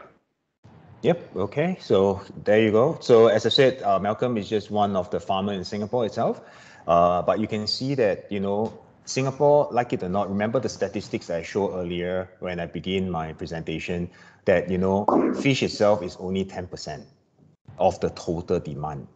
All right, and as much as what all the farmers here, whether they are tech or sea-based farmers, they are doing their best to try to ramp it up to 30%. So there is still a long way for the farmers to do, but most importantly is no farmers, no food. You need to ensure that demand side is also taken into consideration. Malcolm, since you're on board, there's just noticed there's 2 more questions targeted for you. One itself is that how do inspired farmers like yourself, everybody was really inspired by you, all right? Where can we get the capital, the land? Doesn't look easy to apply for space and licensing to be a fish farmer. See, now you make everybody want to be a fish farmer and buy 4Ds. Well, the first thing is, if you tell dad jokes, you're not going to get a lot of followers. Can't inspire many people if you keep telling dad jokes, okay? So, I think one of the things that I say is that why we need to support local is this. Actually, by supporting local, you support the next generation, right? Because if you can support local, then, then this industry can flourish, and your children and your children's children may come into this area. Dr. Fasad, Dr. Lee, they are making things very interesting by applying all these new concepts and new technology. So I think things are changing. When I first came in, very few people wanted to come into farming. And in this last 10 years, so many new, young, bright entrepreneurs have come in, especially in the vegetable farming side. We see a lot of them. Then what was the other question again? How do we get the capital, the space to be a farmer, right? Right. $1 million question, yes. Yeah. So it depends on what you want to do. If you want to build a very big facility, all that, then yes, you have to write a strong paper and then apply for capital. But what I did was to find partners, and I think I would advise that if you haven't gone into farming, do take baby steps, because it's a really deep pool. You don't know, you put in $1, the dollar will disappear very fast. You put in another dollar will disappear very fast again. So it's a very, very deep pool. I would advise you to go in gingerly, with preferably with partners, people who have the expertise, and then take step by step, and then after that you can decide. One good thing I must tell you, good news. A lot of venture capitalists, a lot of people with money looking for young people, looking for ideas, looking for technology. So that's the good news for you. You got good ideas. There's a lot of people with money. Yeah, I think it's not wrong that in today's world where we can never imagine that Grab is changing. At the same time itself, cryptocurrency is also changing the way things are being done. I think there's quite a fair bit of things that we all notice as well. But I have one question that I wanted to ask Dr. Fasad. As myself as an entrepreneur, I have noticed quite a lot of changes over the years. And as a 4th generation farmer, business was never easy. And we are always inspired by different groups of people to learn from their experiences. So I have one. I hear you, I can feel your pain, I can feel the kind of things you have gone through in the 30 years, because I know that it's not easy to produce that stream that you show us. It's as simple as that stream, but the kind of pain that you have gone through from Indonesia to Malaysia to Singapore itself was never easy. If there is one failure that you have experienced before, that you hope that you can change, what would that one failure be? Oh, that's a lot of failure we have, you know. Like I think I remember many years ago. I mean, like if you want like an actual scenario, is that like many years ago I had a farm in Sarawak. I never forgot. Like in year I think 2001, I had an 80-hectare farm in Sarawak, and I started to develop bigger and bigger and bigger, and we keep on doing the production without really keeping too much backup money. So I learned one thing. Then the SARS disease came and the shrimp price dropped to lower than my cost. So basically I lost everything. So what I would suggest to everybody, that when you are running a business, you always make sure, because aquaculture and generally livestock, because you see, my business is not only farming, we supply a lot of things to the farmer also. So I deal with a lot of farmers. I always tell them that the farming require, you must be ready to lose 3 cycles. Whatever you do, doesn't matter, fish, shrimp, you must have a backup of the cash for 3 cycles. And you don't try to do the cheap farming. That is, you're going to lose even more. So the farming require, you must have cash and backup in your pocket. For 3 cycles, you agree to lose either disease, weather, your worker, thief, you know, like there are many things can happen. If you can keep this 3 cycle money in your pocket, you'll be successful. Because out of 3, if you get even 1 cycle successful, I think the profit can cover the last 2 cycles. But the problem is that many farmers, they don't have that. And then they try to borrow money.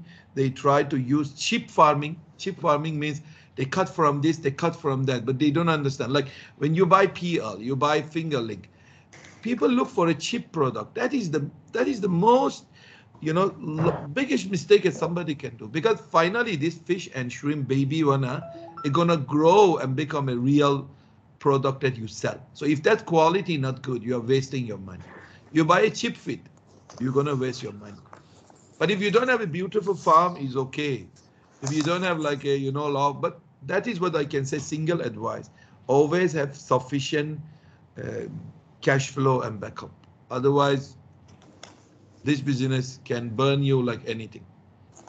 Totally spot on. All right. I think what Dr. Farshad have just shared is a multi-million response that every one of us must also learn as a upcoming farmer or existing farmer as well, because it's never easy in every business that we do. You know, many of times you always hear about the good side of things, that, wow, we're going to have technology, we're going to have this, all and that. By the end of the day itself, you know, we need to have a great balance as well. All right, well, that was great sharing, Dr. Farshad. Thank you so much for that. And I think I'm going to go through the last 2 questions as we are running out of time.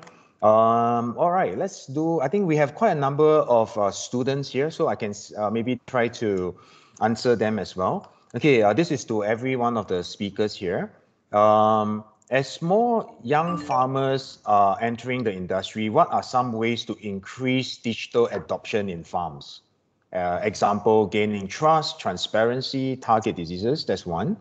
And I also saw another question that I thought this is what the young, you know, a lot of Gen Z are asking me the same question, you know, in basically balancing production and climate change. You know, on one hand, we need to make money. Then on the other hand, we need to go eco. You know, how does these 2 go? So basically 2 things, right? Number 1, how do we entice young farmers to come in that they can actually help us in our business? Number 2, choosing between eco and sustainability in terms of profits, what are the challenges that we face? Yeah, anyone would like to start?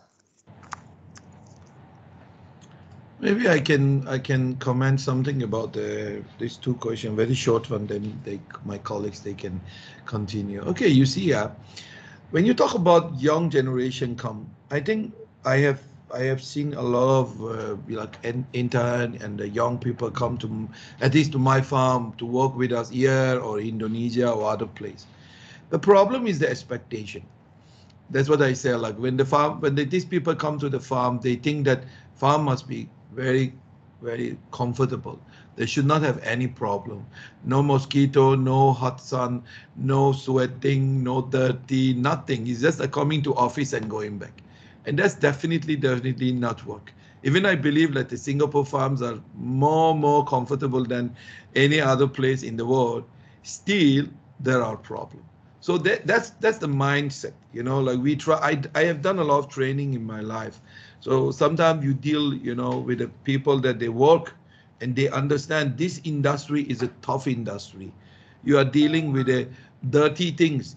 I mean, to me, it's not dirty, but to them, it's dirty. You know, so that's one thing that is very important, that I think the young generation, they must understand this is nothing to compare to the office work or wearing a nice tie and suit. You know, if I see my technician comb his hair nicely come, definitely he's a lazy one, because good technician cannot comb his hair, you know. It cannot be, it means you never jump in the water, you know. So that is means, you know, this industry, we need, this is a hand-on, how much technology come in. That is what I see a question, somebody asking me how we are working on the SaaS and all those things and AI.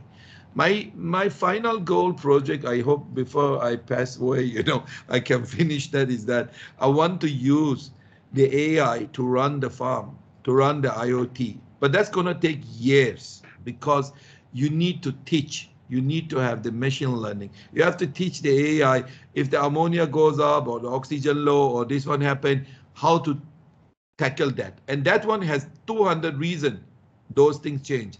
And teaching that 200 reasons to the AI, and AI exactly detect what is the reason today and is not the one that yesterday happened, it takes a lot of time. So basically melting between the technology and the science with real farming is a long process. It's not going to be that easy.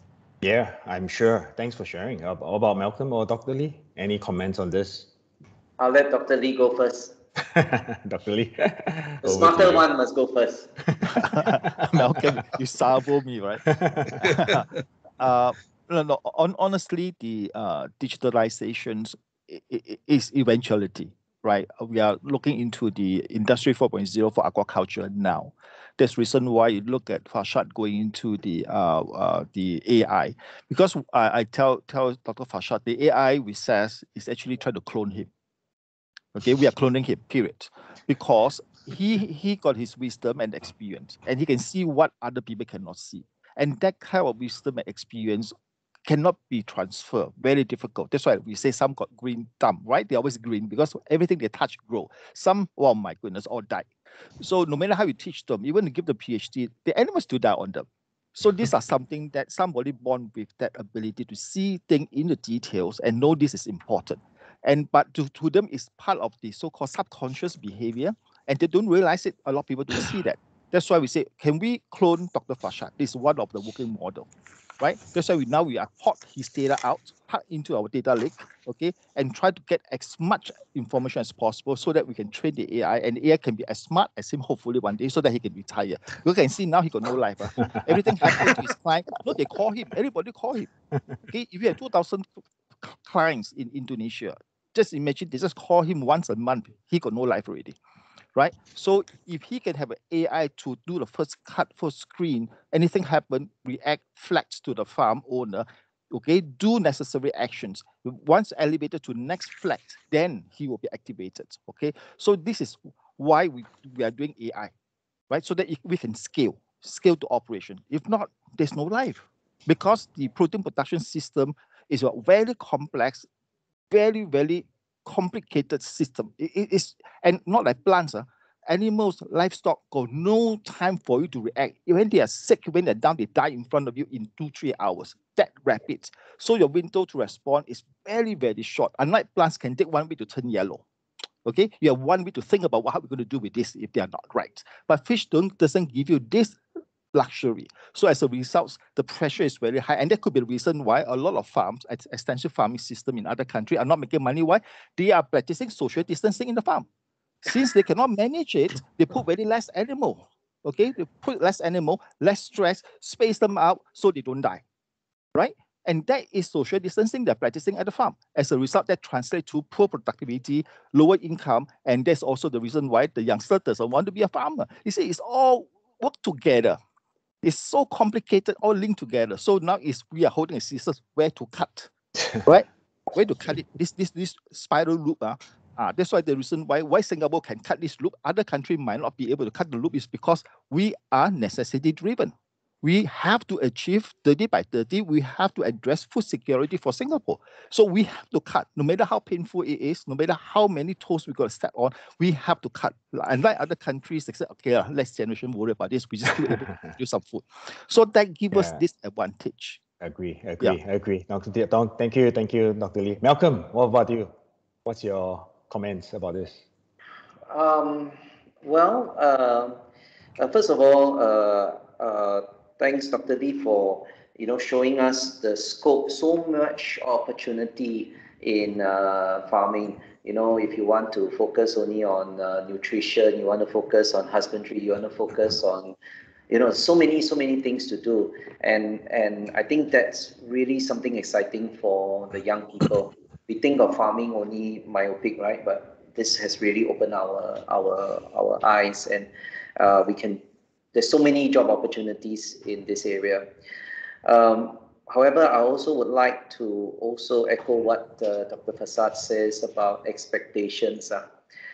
So when you go into a job, any job, okay, we expect that we want to do A, but not B and C and D and E. And then that makes us not very effective. All right. I'll tell you some things that happen. First of all, supermarket. I told you they are my customers, right? I have a lot of them. It's not fair price, but one of the supermarket, they came to my farm, okay? And there's a seafood buyer, okay? And they're supposed to choose the seafood to So I harvest the fish, I put it there, I pick up the fish, and they scream, scream, I say, hey, come and hold the fish, come and hold the seafood buyer, young lady, scream, run away. How to be a seafood buyer like that, Don't dare to touch, don't dare to this, don't dare to that. Oh my goodness. I'll tell you another one, okay? MOE, Ministry of Education, do what to come to my farm, right? So they came and was saying, show the feeding, everything else. Same thing, I take the fish, all that. Oh my goodness, you know how they hold the fish? Like that, I say, hey, hold the fish. So they hold the fish on the tail and hold it like that, how to do, so I think people like Dr. Fasad and maybe I say the old generation, even you, Kenny, you come from a different world, right? Where you're really interested and you want to touch, you want to feel, you want to think. And I hope that, I really hope that the young generation don't just think of, on the sit on computer and I want to do farming like that, cannot. One of the things that I kick my people, I really kick them, because they look at the farming, hey, how is it, the fish, how is it growing, everything else, all that. They forget one thing. They didn't go to the supermarket. At the end, your fish must end up in supermarket, and it must go there, and then people must buy. And if you're not there, looking at the supermarket and seeing how the thing, then you're at the farm, you're just myopic, You just look like this, And unfortunately, many times I see young people, unfortunately, very myopic. You want me to do this? Yeah, okay. But then forget that there's a larger picture. Yeah. I just want to say that it's more fun when you have a larger picture. Yeah. Yeah, thank you. I think in lieu of time, I think this is all great sharing. I really learned lots from the three distinguished speakers here today. I think you have enjoyed as much as I do. And this really come to an end of today's Local Farm Exchange 2021. The future of fish, is there one? I think we are very clear today. There is one for sure. 110% is what Malcolm puts it. And it's very promising as well. All right, and support your local farmer. If not, your wife will take the arowana and cook. So you better support, yeah. Yeah, I think I would like to really thank the three speakers here, Dr. Lee, Dr. Fasad, and Malcolm. I think you guys have really created such an exciting webinar where there is not only depth, there is so much of things that we can learn. And what is more important today that we have learned is that it takes the whole village to make this work. None of these speakers here, including myself, can make food security into something that everyone can be proud of if all of you don't, including yourself, the participants who have participated. if you don't start buying local, if you don't believe in the industry, there is no food on the table. All right, so with that, we also like to say a special thanks to the Aquaculture Innovation Centre, AIC, and Temasek Polytechnic Eco-Campus Committee for co-organizing the event with us, without which I don't think today will be a successful one. All right, on behalf of the speakers and all the partners involved, thank you, everyone. You have been great. I have enjoyed myself tremendously with every one of you. Thank you. And before we go, I would like to have everyone to do a little survey, if you can. Let's see, this is our first, and I really hope that you can help us. QR code and go into this and help us to give your feedback so that we can all learn from you. Tell us what's the next webinar that you would like the Local Farm Exchange to do. Which industry will you be keen? What kind of speakers would you like? It must be as real as it gets. That's what every one of the speakers have shared. Keep it simple. All right. This is what it's all about. They want squid. They want squid. The one Squid games. So I think, it's so interesting from crab. We're all talking about food. Dr. Lee is talking about crab, Dr. Fasha about streams, and Malcolm talk about squid. By the end of the day, you'll get us all hungry today itself. But thank you so much. All right, your feedback is valuable to us. And thank you, speakers. Thank you, everyone. Have a good evening. All right, we're going to see you real soon. All right, thank you so much. Thank you. Bye-bye. Bye.